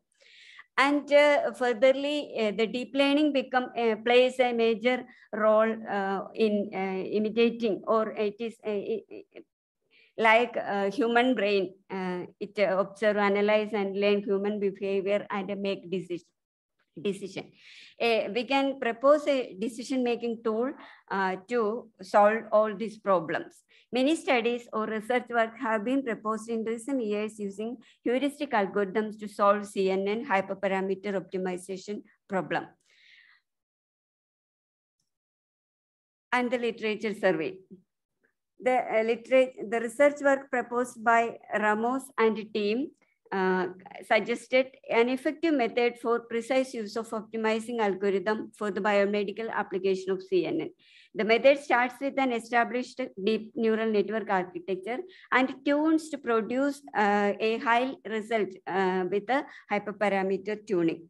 It gives a better accuracy.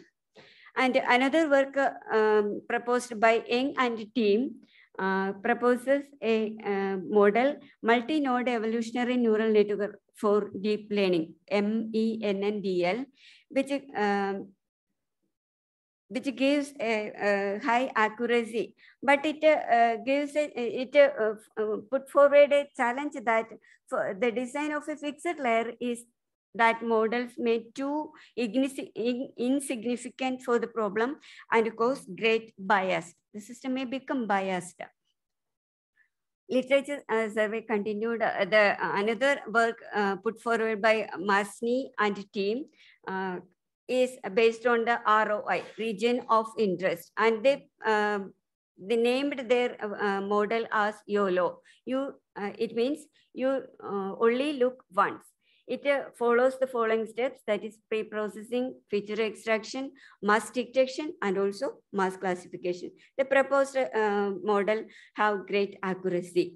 And our proposed methodology undergoes these following steps. We are using the inverse data set, and we have to follow up the pre-processing. The pre-processing techniques that we are used are normalization and standardization. And next we have to go to the classification, and before classifying or learning the algorithm, we have to perform hyperparameter optimization. The hyperparameter optimization techniques that we used are grid search and random search techniques.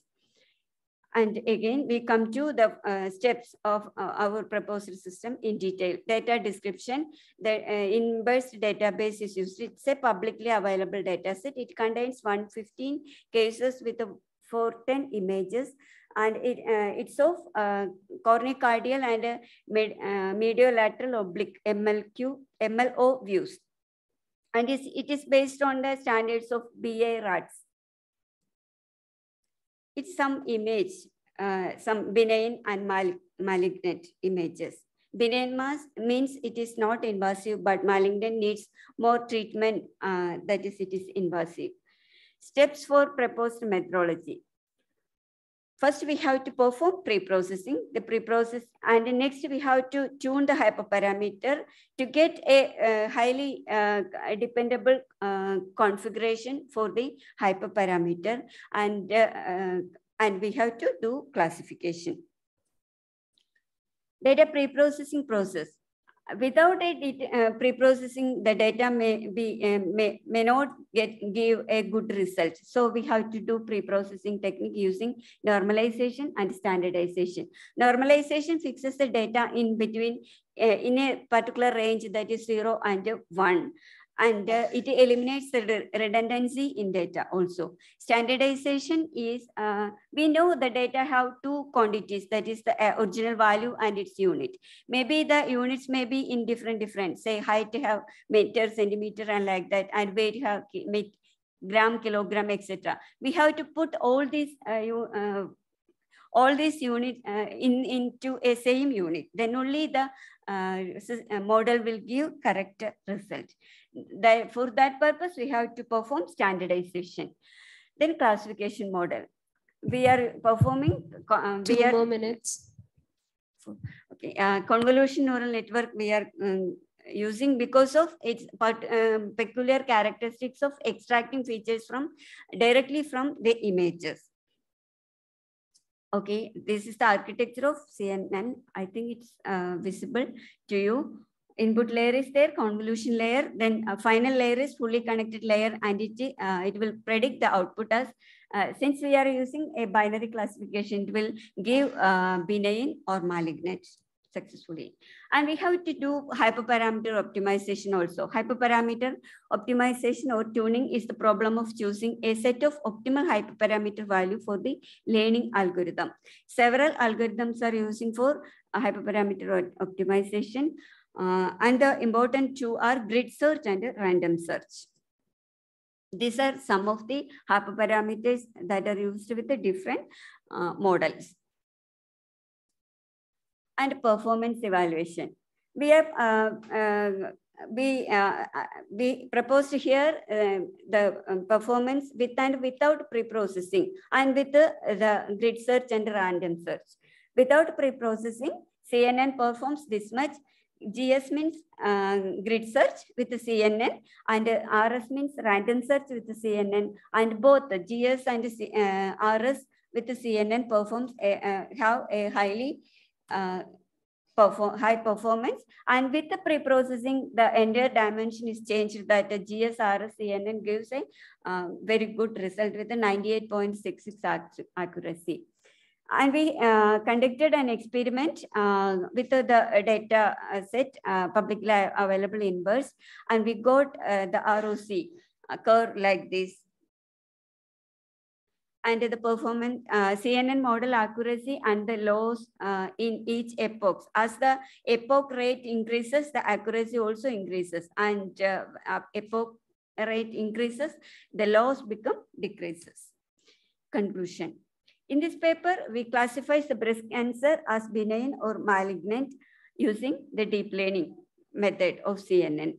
For we uses pre-processing the data using the normalization and standardization method, and we conduct feature selection, and the classification accuracy of the model is improved by optimizing the hyperparameters of deep neural network. Hyperparameter optimization. For hyperparameter optimization, we use the technique of grid search and random search method, and a simulation experiment is conducted which have the accuracy of 98.66 achieved. The proposed methodology can be able to detect the breast cancer significantly. These are some of the reference papers I have. Thank you. Can you show that performance evaluation screen? Sure, ma'am. This one? No. With or without? Okay. This is with the pre-process.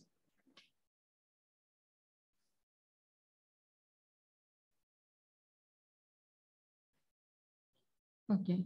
From this, how you are going to consider which one is best, as you have listed out the precision, that which one is a recall? Which one is? Recall, sensitivity or specificity? I didn't get you, ma'am. Which precision, one? sensitivity, specificity. Okay. Then that is repeating the One is repeating the. Can you identify that? Recall with sensitivity or specificity. That is, these metrics are the same for one. Accuracy? No. No, I did. We can check with whether is there anything it's similar to the formula having sensitivity or specificity. Sensitivity is that is true positive, and specificity is false positive. Recall. Recall is 1 by that equation. Then precision. Precision. There is also that equation. Repeating. So there is no need of not precision. Recall is you can put it in a bracket. Okay, you have listed all these. I am putting. You have listed all these performance measures or metrics. How you can make a conclusion on which one is best? Because you have listed all these things together. Okay, best one is GSRS-ENN. That means performing the research and the random search in CNN. For hyperparameter. Back. The same slide. Oh, sorry. Oh, okay.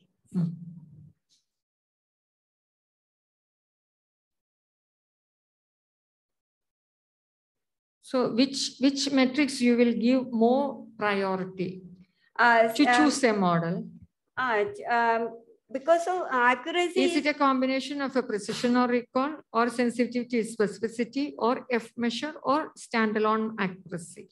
As far as considering CNN, accuracy is much important.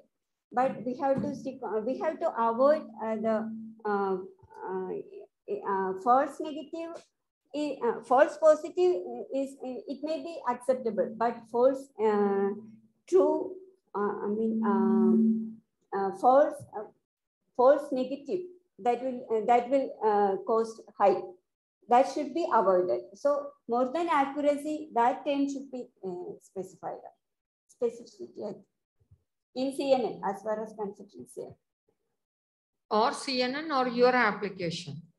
Most of time CNN it's based upon your application. Something no, madam, it should be avoided because anybody in false prediction they may get they won't. It is based upon the intensity of the application. If it is wrongly classified that something is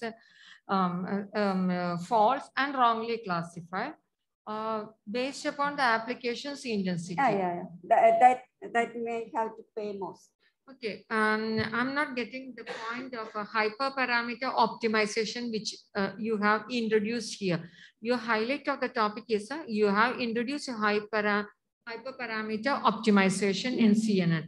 So can you make it more clear? Hyperparameter optimization techniques. Actually, we have two types of parameters, model parameters and hyperparameters. Model parameters we can access from learning the model. But the performance of actually we are making a model to get CNN itself can be act as an unsupervised. No need of learning is the. CNN is used for image, extracting the features from the image. Because it's a characters is a spatial temporal action can be implemented. Yes. Hyperparameter also decides the performance of the model. Some other, they are given by trial and error method usually. But if there is an algorithm, there is a method we can have to get a high performing configuration. And we know according to the data, the model will be changed. And also, can you list out that type of parameter in your application? I'm doing I've made an algorithm like this. First of all, I have to perform a random search in order to in order to skip some combinations, permutations and combinations. And after getting the output from the randomly searched result, the best performance, I did perform the grid search so that each and every one is performed to get the best. What is the size of the grid? A grid that I'm tried with many. Is this an overlapping grid or a normal, simply divide it into a certain size of grids? So a particular that size. Is a sliding grid or a normal grid? Sliding. Skipping. Because it's an image. Yeah. So we have a thorough look into each pixels. Yeah. First level, I perform a random search so that some will be skipped. Just continue with the random search algorithm. It's a budget is fixed and do some searching operation, random search operation. The result of that random search is performed with the grid search, analyzed each and every search area, and we get the best performing area. And do that's this. What I'm asking. What is the size of the grid? That I did. Have you come across with the best grid? With the experiment, I think it's your experiment done on the size of the grid. Say the 3 by 3 like that, and it's 64 times repeated. Okay, not sliding. Not and it is repeating. Okay. So it is 3 by 3 is good for. Yeah, okay. You try out for also 3 by 3, 5 by 5. Yeah. Like and make a conclusion which grid is the best. Most normally all of them are taken 3 by 3. That's normally 3 by 3. Okay. I got better result with the 3 by 3 because of much computation complexity is less, and also think about that, whether it is good for 5 by 5 because the complexity of the time complexity can be reduced, and if it is not having the 3 by 3 or 5 by 5, where comes that there are also a lot of factors are the size of the looking area.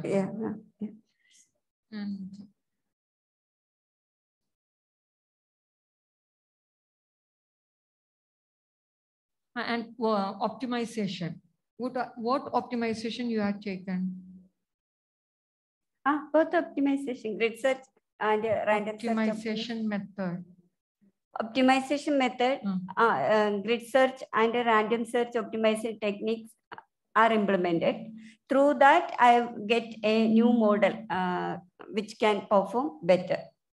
Each time it is changing. Most of the time it performs well with the 3 by 3 combination. And according to the data change, it may change also. I'm doing the experiment continuously. And planning to implement the Bayesian optimization, BOHP. That's what I'm asking. Which optimization? Because gridding, all this is not an optimization. BOHP is under experiment. Under my research work. Okay, thank you. Okay, thank you. Thank you all for patient listening. Next, I call upon paper ID 21 to present learning to play football using distributional reinforcement learning and depth-wise separable convolutional feature extraction. It is an online presentation.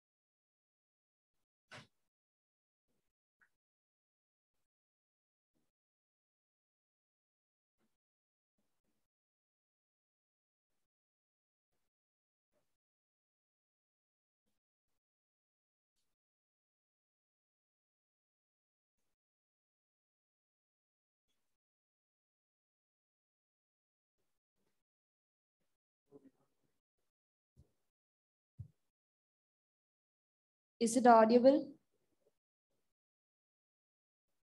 Hello?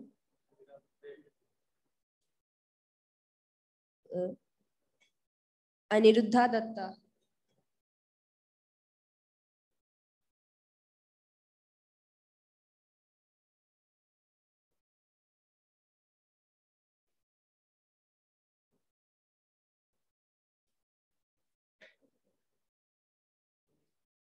Aniruddha Datta.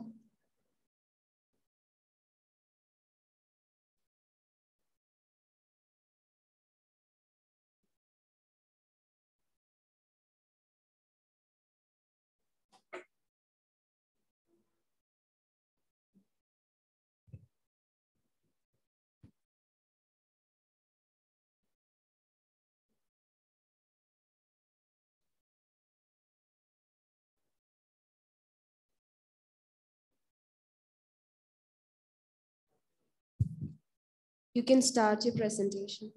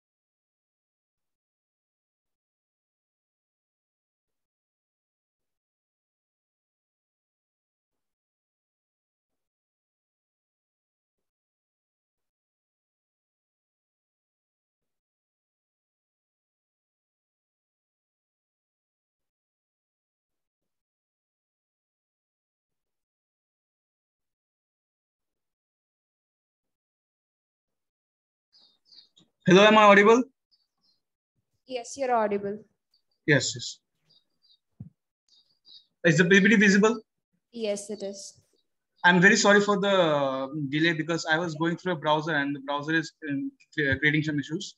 So let's, without any further ado, we'll start with the PPT. It's a 10-minute presentation. Okay, cool. So let's start with the topic, learning to play football using distributional reinforcement learning and depth-first convolution.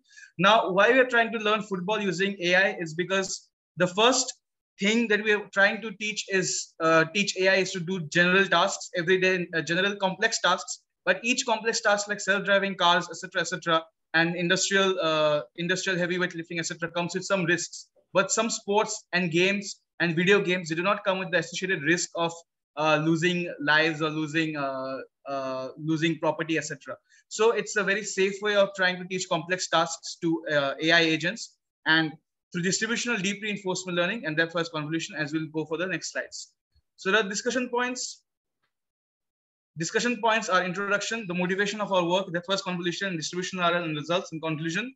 So with the introduction, we'd like to emphasize that we have focused on efficiency gains and performance gains for football playing agents for Google Research Football Environments, which is a free environment which is available on GitHub, and it was used in many different competitions like Kaggle and also their research work.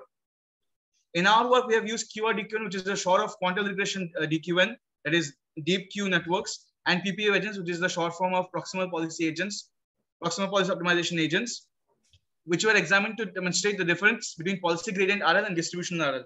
There are a few key differences which we'll be discussing in the next few slides. And as we all know, this deep reinforcement learning is used to perform reinforcement learning through deep neural networks, as the name suggests, deep reinforcement learning. So the feature extractor varies according to the task. So in this case, our task was to take 4 separate channels of information, and hence we used the feature extractor of deep depth-wise reinforcement learning, depth-wise convolution. And there were several experiments performed using stable baselines 3 and stable baselines 3 contrib in Kaggle platform because we lack GPU resources, and isolated experiments for the ablation studies of the feature extractors, algorithms, and the number of quantiles, the effects of them, and the performances were carried out in our work. So the primary motivation is to get state-of-the-art results within a reasonable number of steps. As we can see in the original paper of the Google Research Football, it took 500 million steps, which basically is synonymous to hexa-core Intel Xeon W2134 CPU with 3.70 gigahertz and 512 GB RAM maximum, and concurrently running 10 environments with 20 to 140 million steps per day. That is the equivalent of 500 million steps. So as you can see, they're working on a huge budget as compared to the almost any institution in India. I guess only IIT Bombay, I guess, has this kinds of funding for their AI research. But our budget in a normal BTech project or a BTech level budget was just a dual core Intel Xeon CPU at 2.3 gigahertz and 1 Tesla P100 16 GB VRAM GPU. So my main motivation was to find a certain way that I can leverage this meager budget to my advantage. So first of all, in the original paper, they used normal residual connections, which is a very famous architecture for Impala. But here we did a bit of research and we found out that each channel did not have an RGB component or a black and white component like in normal images, but it had separate information. There were 16 channels. Out of 12 channels were 0 paddings, and 4 channels only had information. So for that, the best way to separate out the convolution and thus reduce the parameters and thus reduce compute is depth-first convolution. As we know, depth-first convolution is just convolutions along the channels and separated out, which reduces the number of parameters, as we all know, because convolution requires the 2n plus 1 parameters for each dimension. And if we reduce the dimension, we scale down multiplicatively. And then we have a point-wise convolution. So this was the main gist of our feature extractor that was used for the environment as the interface to the environment. As I said, we use the simplified minimap version of the Google Football. There are many versions. There is the simple pixelated version, simplified minimap. There is raw information, and there is the 115 vector mode. We use a simplified minimap version, which is just the condensed version of pixels in dots and lines where the players play football with using the position of other players in simple dots and lines. As I said, there were 4 channels. The first plane or the first channel, first and second plane consists continuous data of position of left and right respectively, your team and my team. That is the rivals team and my team. And third plane is information of the ball position, and fourth plane is the active player. So there were 4 channels of information, and that's why we use depth-first convolution. Now moving on to distributional reinforcement learning. Just a little bit of introduction before I say why I use distributional reinforcement learning. We have the very well-known Bellman operator. That is a recursive operator of updating the Q value in a reinforcement learning setup. Q value being the return or the rewards. And the distributional Bellman operator differs from the normal Q value, as we can see that you have removed the expectation sign. Now, what does that mean? We're not taking a mean anymore. We're taking the whole reward, whole return over the all course of action. So, and the next part of that is the quantile regression DQN. We all know that regression plays a huge role in reinforcement learning or any kind of machine learning aspect. If you want to pinpoint to any value or want to predict any value, we use regression. So same idea is used here. We predict the quantiles, the position of the quantiles using quantile regression. And for that, we don't use the mean square error loss, but we use a quantile Huber loss. And the quantile Huber loss is simple. As we can see that the loss is just parabolic within a certain range, that is kappa. If the loss is within, if the distribution is within a certain range of kappa, it's a parabolic distribution. And if it's outside that range, it's a linear distribution. So it just is a simplified mean square error loss. And finally, we can summarize keyword DQN with the Bellman operator, where the distribution Z is being recursively updated using the states which take a probability of action, which maximizes the reward, signified by the Rmax. Now coming to the main difference between the DQN C51 and keyword DQN. C51 stands for categorical 51, which is an earlier version of distributional reinforcement learning, which is also started by Will Dabney, and keyword DQN is also authored by Will Dabney. As we can see, DQN focuses only on the returns point-wise. C51 goes for the distribution of the return probability-wise, but the probability is different, but the quantiles are fixed in C51. So the position of the quantiles, the distribution cannot move around in the return space. And we can see that keyword DQN, although it is uniform distribution, the quantiles can move around. As you can see, for action number 1, 2, 3, 4, suppose we have action number 1, 2, 3, 4, and we have returns, the quantiles are moving around actually. So that is a success of keyword DQN above C51. Instead of fixed quantiles, we are using moving quantiles. So moving on to the results of our experiments, we carried out 4 experiments. We'll go through them subsequently. Let me just move it here. Is the whole results visible? Excuse me? Yes, it is visible. Okay. So as we can see, the residual connection, we recreated the experiment that is done by the original research, and we found that the residual connections for PPO, which is the representative of the normal reinforcement, which is based on policy gradient, severely underperforms the depth-wise convolutions. We can see the depth-wise convolution. The table is for testing results, and the diagrams are for training results. We can see for PPO there is a huge difference in the blue signifying a depth-wise convolution, the red ones are residual convolution. There is a huge difference during the training phase, as you can see, and during the testing phase also there is a huge difference. Whereas in we see that there is a similarity in the performance in both future extractors. So since there is a huge market difference between the depth-wise convolution and the residual convolution, we have continued with the subsequent experiments. For the second experiment, we pitted the algorithms against each other. PPO versus keyword DQN, all scenarios. It's useful to mention here that we have different scenarios of different difficulties, where we have easy, medium, and hard difficulty for the football game. We can see that in easy environment, PPO outperforms keyword DQN, though not by a very huge margin, but we can see that keyword DQN struggles a bit while training. And also, it is important to note that keyword DQN is an off-policy algorithm, so the performance is not descriptive of what is tested later on due to the replay buffer.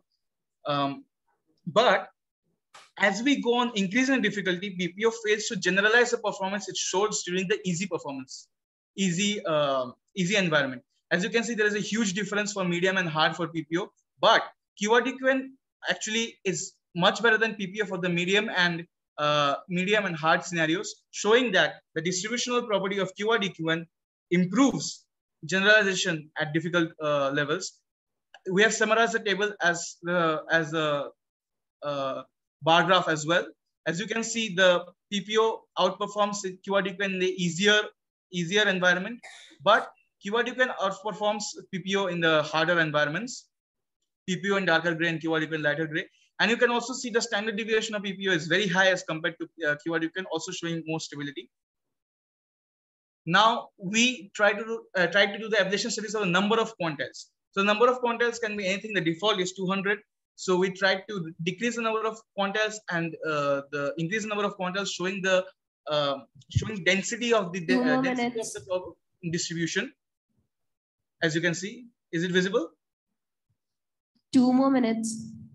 Okay, so we can see that the 100 quantiles obviously makes it much less stable, and it 200 quantiles outperforms, and 400 quantiles it makes it much more stable than 200 quantiles. So we can see that there is an increase in stability while increasing the quantiles, and we have the summarization of the table. As you can see, the performance increases gradually as we increase the quantiles. Unfortunately, for the 400 quantiles, the increase was not as high as the 200 quantiles.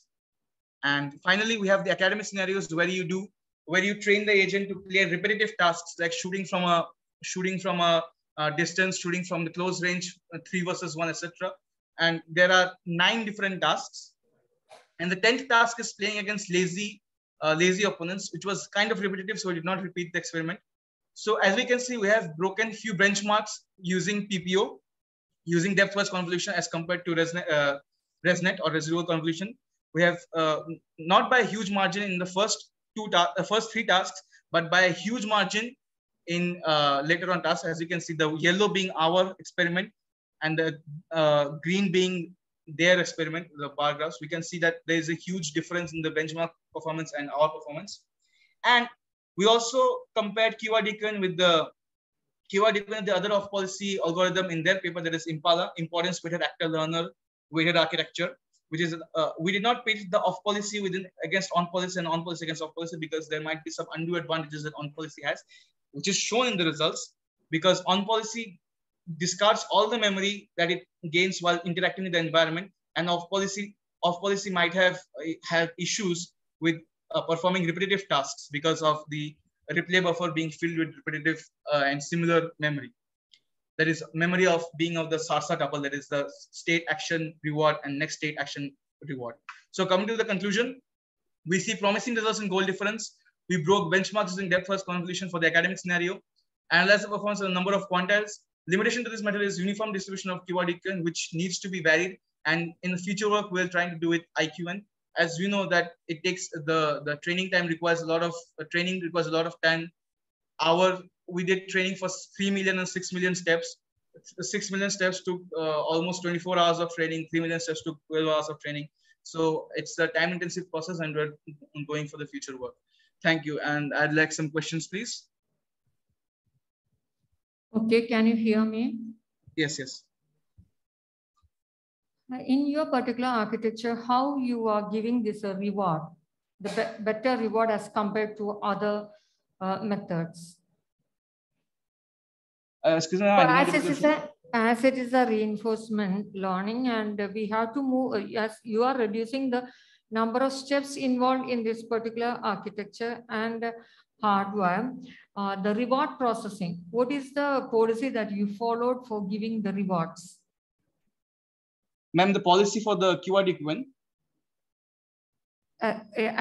On each movement, we have to choose, we have to give a reward, and based upon that reward, we are taking the next. Yes, the reward, sorry, I forgot to mention that. The reward is pre-designed by GRF, that is Google Research Football. The reward that they set for competitions and different research purposes was 1+1 for a goal and a proportional reward for going across the field. Many researchers use extra rewards for, suppose, an extra action. Out of the 19 actions, they choose pass action or kick action to have a higher reward. But one of the other motivations was to get state-of-the-art performance without increasing the reward in any way, and so we did not add anything to the reward, and we kept the reward as the given function. since the reward is very simple, there is +1 for a goal and +1 for a goal and proportional increase in the reward.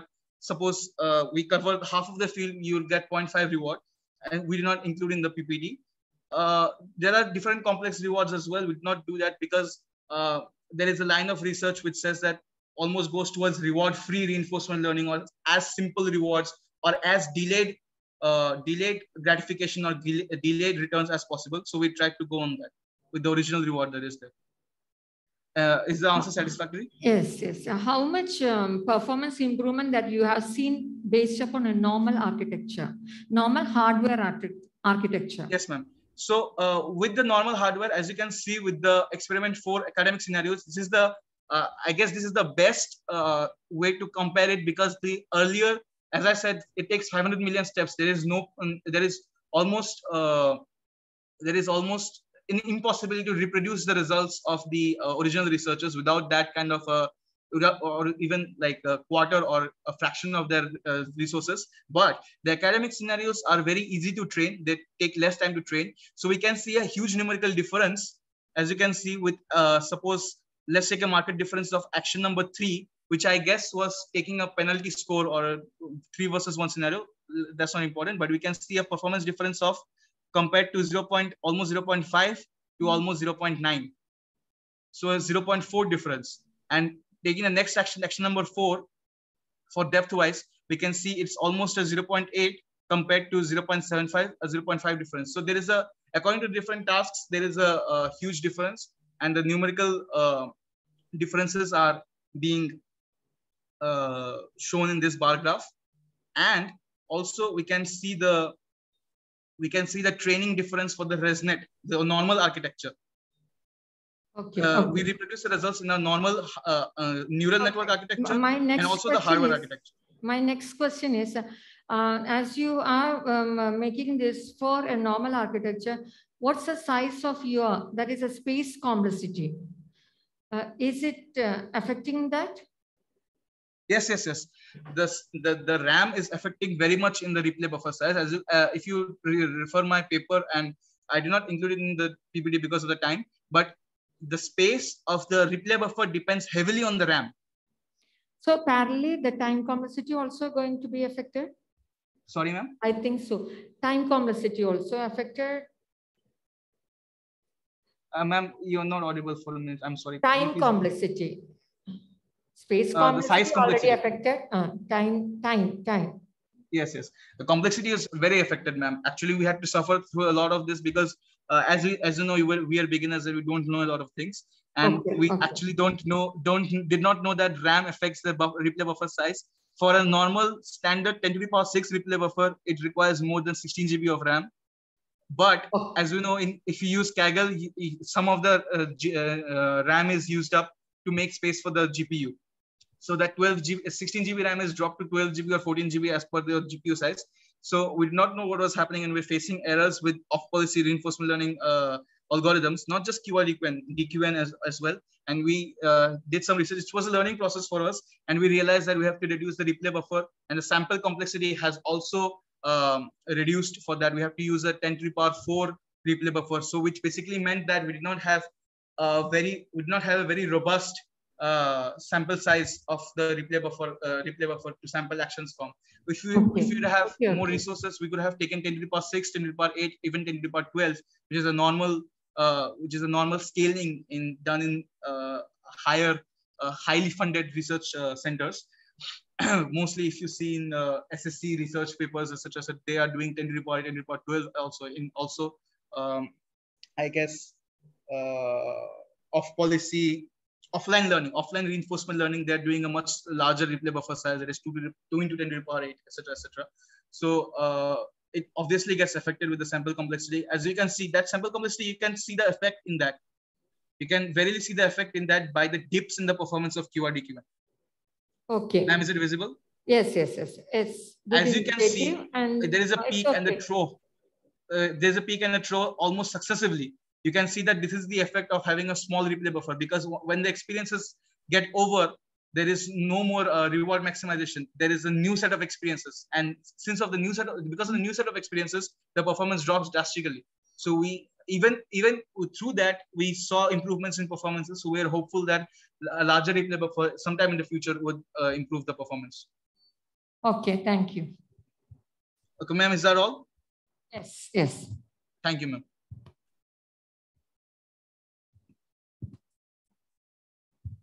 Next, I call upon paper ID 25 to present real-time static and dynamic hand gestures cognized for human-computer interaction.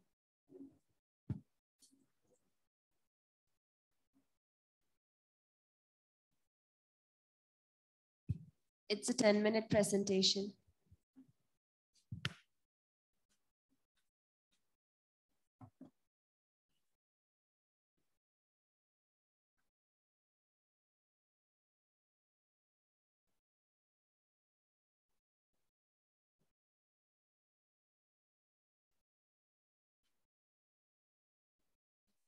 Yes, sir.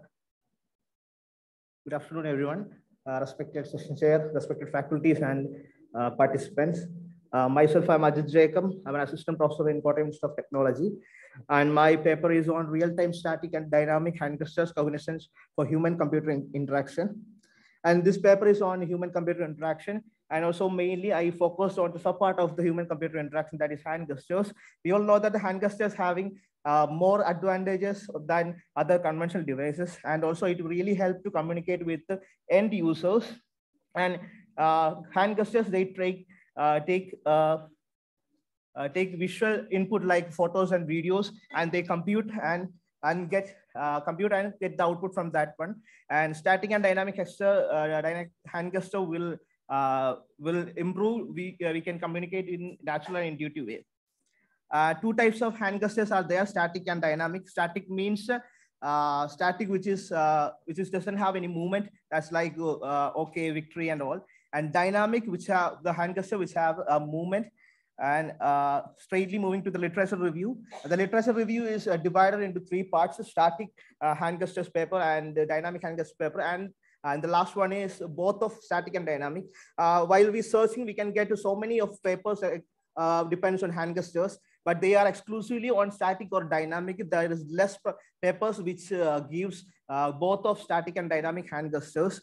First, I moved to the static hand gestures review, and there is I took two papers. And first one using K-mean based, they extract the size and correlation of the hand. And the second one using SVM, where they extract the skin color of the and also the size and orientation using SVM method.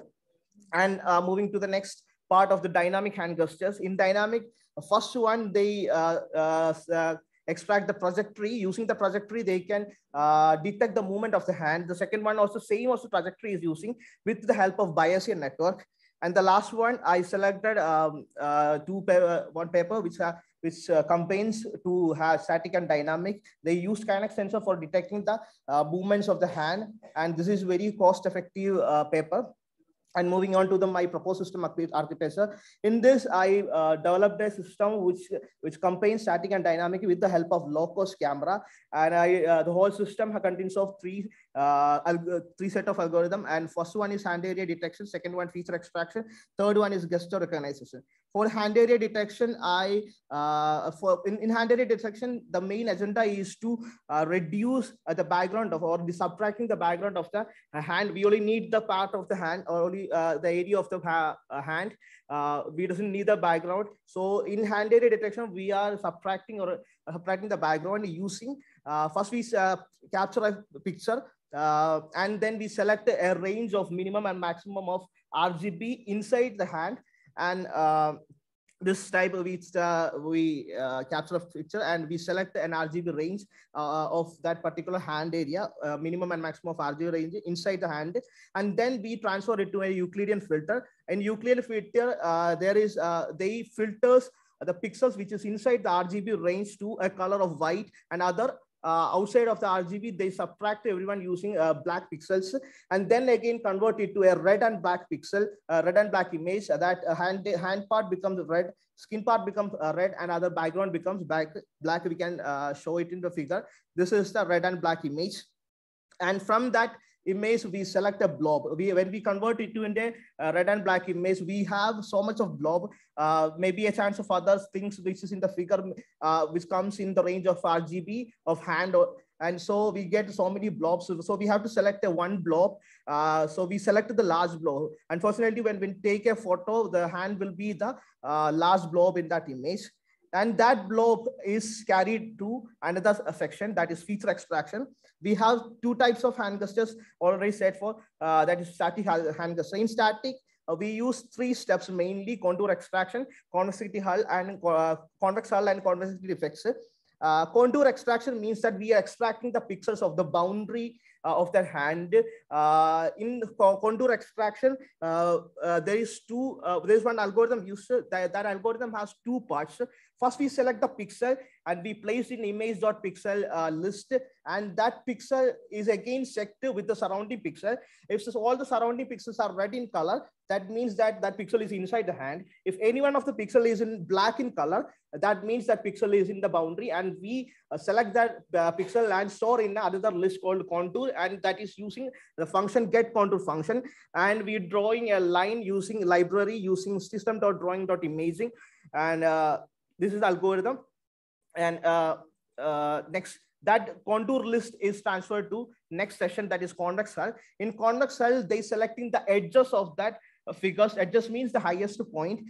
There is a list in contour, all the pixel boundary pixel. That pixel is transferred to another list named hullfinder.findhull. In that list, they select the edges. That means the highest point of that that picture, and they connecting a polygon, drawing a polygon which connecting all the that edges. We can see on the figure that they are connecting to all the edges, and they drawn a polygon using drawing.polygon function. And also we used the convex hull for the storing of this convex hull function. And that convex hull is next transferred to convexity defects. In convexity defects, we know that in the figure of convex hull, we know that some part is unwanted parts, that between the hand there is unwanted parts. So we select the convexity defect with checking the depth of the edge and depth of the edge, and using convexity defect, we calculate the finger. If there is 3 convexity defect, we will have 4 fingers. If only 2 convexity defects, we have 2 fingers. Convexity defect plus 1 is the finger count we used for the process. And setting apart all the static hand gestures, and we moving to the next part is dynamic hand gestures. In this, we setting the image to or screen to x-axis and y-axis, and we selecting the blob center axis, SC and YC. From the the blob center movement, we checking whether the movement of the hand using the center of the blob. We checking whether it's moving to the right side or left side. And also we use a shape checker like triangle or quadrilateral, using the center of the blob. While I drawing in a triangle, then we need to detect it as a triangle or it's a quadrilateral. Dynamic hand gesture is used using the center of the blob, and this is a blob, and this is one image screenshot of the triangle. The triangle is detected. I'll show the gesture output in next slide. Two-hand detection is same as the static detection. Only difference is that they select 2 blob, and also other the same as the static hand gesture, that convex hull, convexity defect, and contour extraction as doing in 2-hand. But other difference between static is that they select 2. In static hand gesture, only 1 blob is selected. And moving to the gesture recognition, static gesture has we implemented 2 gestures. One is finger count and common gesture. We can see in the figure, finger count is equal to convexity defect plus 1. When you can see in the finger count 2, and when I use 4 fingers, they show actually the 4 is showing, and 5 finger count is showing. And next, moving to the common gestures that we used, that victory, letter Y, complete hand, I love you. And for that, we used finger count and aspect ratio. For victory and letter Y, we use 2 finger counts. So there is a confusion in system how to detect this. Another one having 5 and 3 finger count. Victory and letter Y having 2 finger count. So we used aspect ratio, height versus width. Let Victory have aspect ratio less than 1, and because width is small and 2 more minutes. height is small, and when second the letter Y have letter Y is like this, and that aspect ratio is more than 1, and we can see there Victory and it's complete hand is showing complete hand. And next, I'm moving to the dynamic hand gestures. I already explained that x-axis and y-axis is used. The movement moving up, moving down is showing left and right. And shape checking, in that I drawn a quadrilateral. And this side we can see that they detected quadrilateral after drawing. Then I draw a triangle, they detected triangle. And two-hand detection, we can see that 6 fingers are detecting. 2 blobs are using for extraction. 6 fingers are detecting. And last, I developed 2 applications. One, audio player using static hand gesture. If there is a sound, we can see the sound, can hear the sound. And also video player using dynamic hand gestures. I developed 2 applications. And moving to the experiments, we used 3 types of room. 3 lighting of rooms: dark room, medium room, and light room. And we used 2 kinds of hands, which darker and light hand, light color hand. If my hand is dark and while others I used light hand. Good combination is dark room and light hand. We get a more appropriate speed results are coming. Light room and light color hand is very difficult to get a good result. And also that same thing I've done in dynamic also. Light hand and dark, 3 types of rooms are done, and we get a result of almost 2 seconds of average result. And I already said the dark room and light color hand is more better one. And these are the performance evaluation. And the conclusion, the research presents interpretation of both dynamic and static gestures. And we get a low cost effective hardware. And also, we are not that we are living in an untouchability world because of the COVID. This type of hand gesture software will be helping for the future. Thank you. What is the range of that RGB values to identify the skin color? Actually, we are extracting the range of lighting using minimum and maximum range, and we get a radius of RGB sphere. So we have to extract that area only, which is less than that color. We are subtracting that. Is it that you are considering only R, G, and B standalone for finding that boundary? Actually, we use. That is not possible. That's what I'm asking. Okay. Actually, we done using an input function. I think all these things are done based upon some tool, the help of a tool. Yeah. We done using an inbuilt function, tool? which Visual Studio 10, and with the help of because there is C#. no learning or classification or nothing has happened. Learning, have you done any learning here? Actually, we done that hand gestures learning. Then we implemented. How you make the machine learn about what is the 1, 2, Y, and the gestures that are asked to inform a display? Actually, they are learning using convexity defects. If there is 1 convexity defect, that means that 2 fingers are there. If there is 2 convexity defects, if there is 3 fingers are there. So using that, machine is learning. Actually, they are drawing the figures. Have you came across with a background that having this type of color similar to skin? It's very difficult to. That's why RGB. I already told that there are 1 or more blobs there. When I'm setting a minimum and maximum range, maybe a chances of getting more blobs in there. So hand is very near to the camera. This will be a large blob.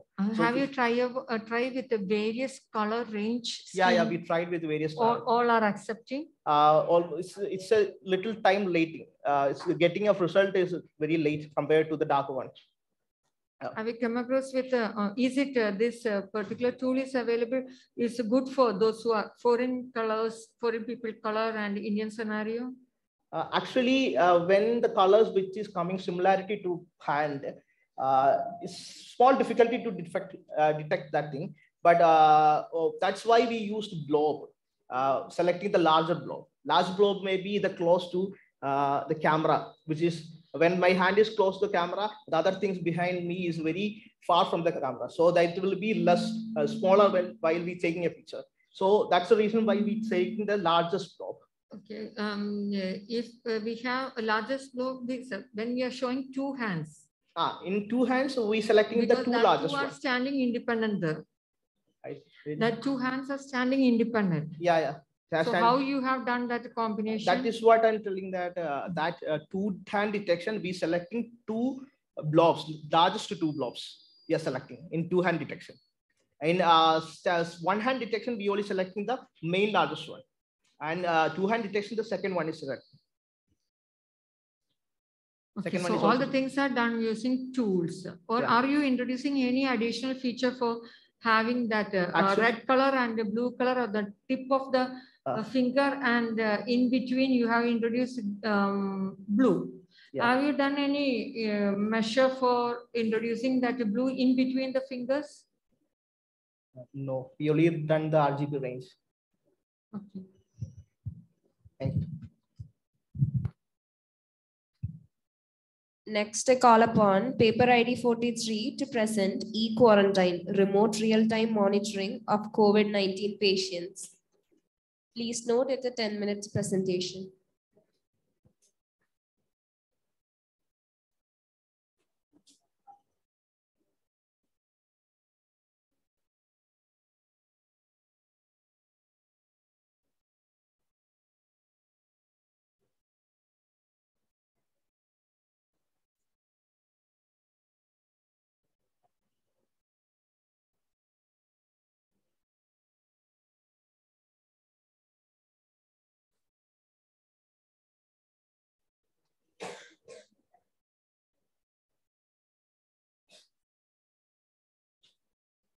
Good afternoon, everyone.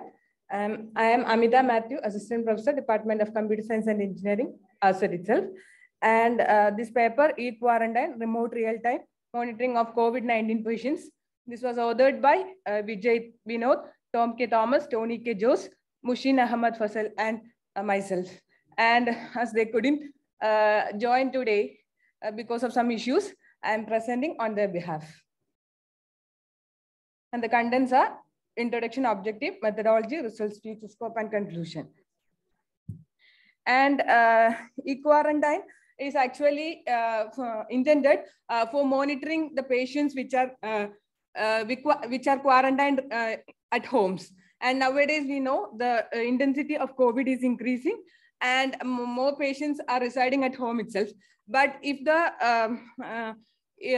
the risk level is increasing, in some cases, we may not be able to monitor them properly. So we have introduced this system to monitor them from the home itself. And if the risk level is increasing, we can shift them to hospital. And it determines the present health condition of the patient and analyzes the risk of the patient and categorizes the risk and alerts the officials in case of high risk. And if the patient stays at low risk for a period of about, say, 2 to 3 weeks, or depending how the authorities are telling, the patient can be discharged from our system with the approval from the medical staff. And when the condition of the patient worsens, the system will notify the nearest hospital about the situation, and the ambulance services can be sent immediately to shift the patient to the hospital. And in the actual implementation of the system, sensors can be assembled and set up by the health workers at the home for observing the patient, so that the patient can detach and attach the sensors on their own whenever required. But for now, the data used for processing is not directly from the sensors, but we are using some data from existing databases.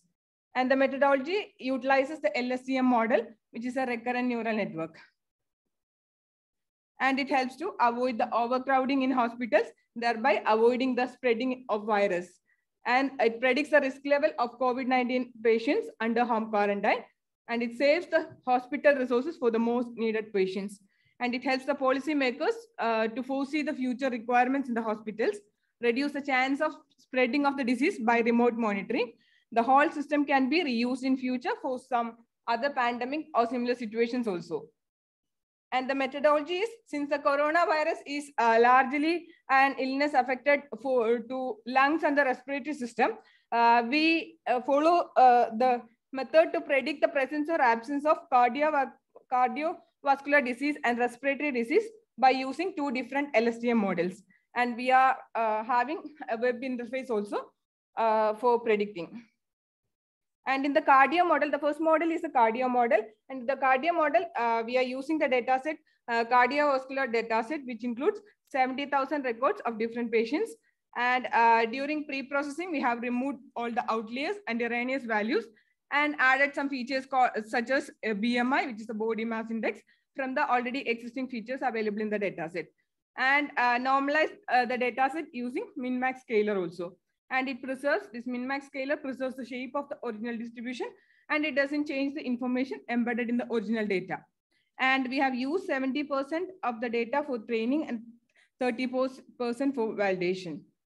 And in the cardio model, we have used different features such as objective feature, which are called as the factual information, such as age, height, weight, gender, etc. Then examination features, that is, which are the results of some medical examination, such as systolic blood pressure, diastolic blood pressure, cholesterol, glucose, etc. Then some subjective information which are given by the patient, such as their smoking habits, alcohol intake, physical activity, etc. And we are using the cardiovascular data set also. And in the cardio model, it is implemented using TensorFlow and Keras. And in the model, we had 2 LSTM layers and 2 dense layers, and added a single dropout layer to prevent overfitting. And this model was trained for 33 epochs and a batch size of 32. And we used the Adam optimizer, and the accuracy was close to 73%. And in the respiratory model, we use the data set from the Kaggle. And it consists of 920 respiratory audio recordings of length varying between 10 seconds to 90 seconds. And we extracted the features like RMSC, root mean square energy, then chroma shift, zero crossing rate, MFCC, spectral centroid, spectral roll-off, etc. from the audios, and save their values in a CSV file. And these are the different features extracted, that is the zero crossing rate, spectral roll-off, MFCC, RMSC, and the spectral centroid. And in the respiratory model, it also consists of 2 LSTM layers and 2 dense layers. And this has been trained for 190 epochs, and the batch size was 32. And here also we use Adam optimizer, and here the accuracy was close to 79%. And in the results, the patients were classified into different risk levels with the output from the LSTM model, and considering the current symptoms which were asked directly to the patients through web application. And the different risk levels were are extremely high risk, medium risk, and low risk. And the accuracy we obtained are 2 more minutes. Okay, for cardio model, for 33 epochs, we got the accuracy of about 73%. And for respiratory model, for 190 epochs, the accuracy was 79%. And as a future scope, actually, as I told earlier, we are not using the values directly from the sensors. That is, we are not using the real-time values. So by incorporating different IoT sensors for real-time monitoring, we can expand this project, and we can improve the training accuracy. Here we are getting only 73 and 79% accuracy. And this training accuracy can be improved by using more training data.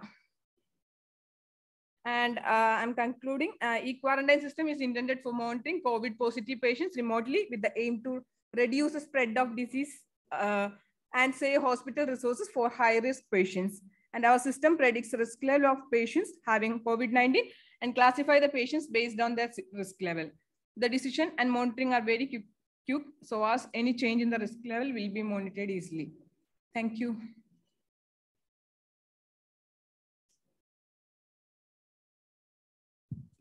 Have you used activation function? Which activation function you have used here? ReLU activation function for this. Is it any particular by using that? Why you are using ReLU here? Normally for LSTM, we are using a ReLU activation function. And any pooling have you done here for no. reducing or shortening the feature size? No. No.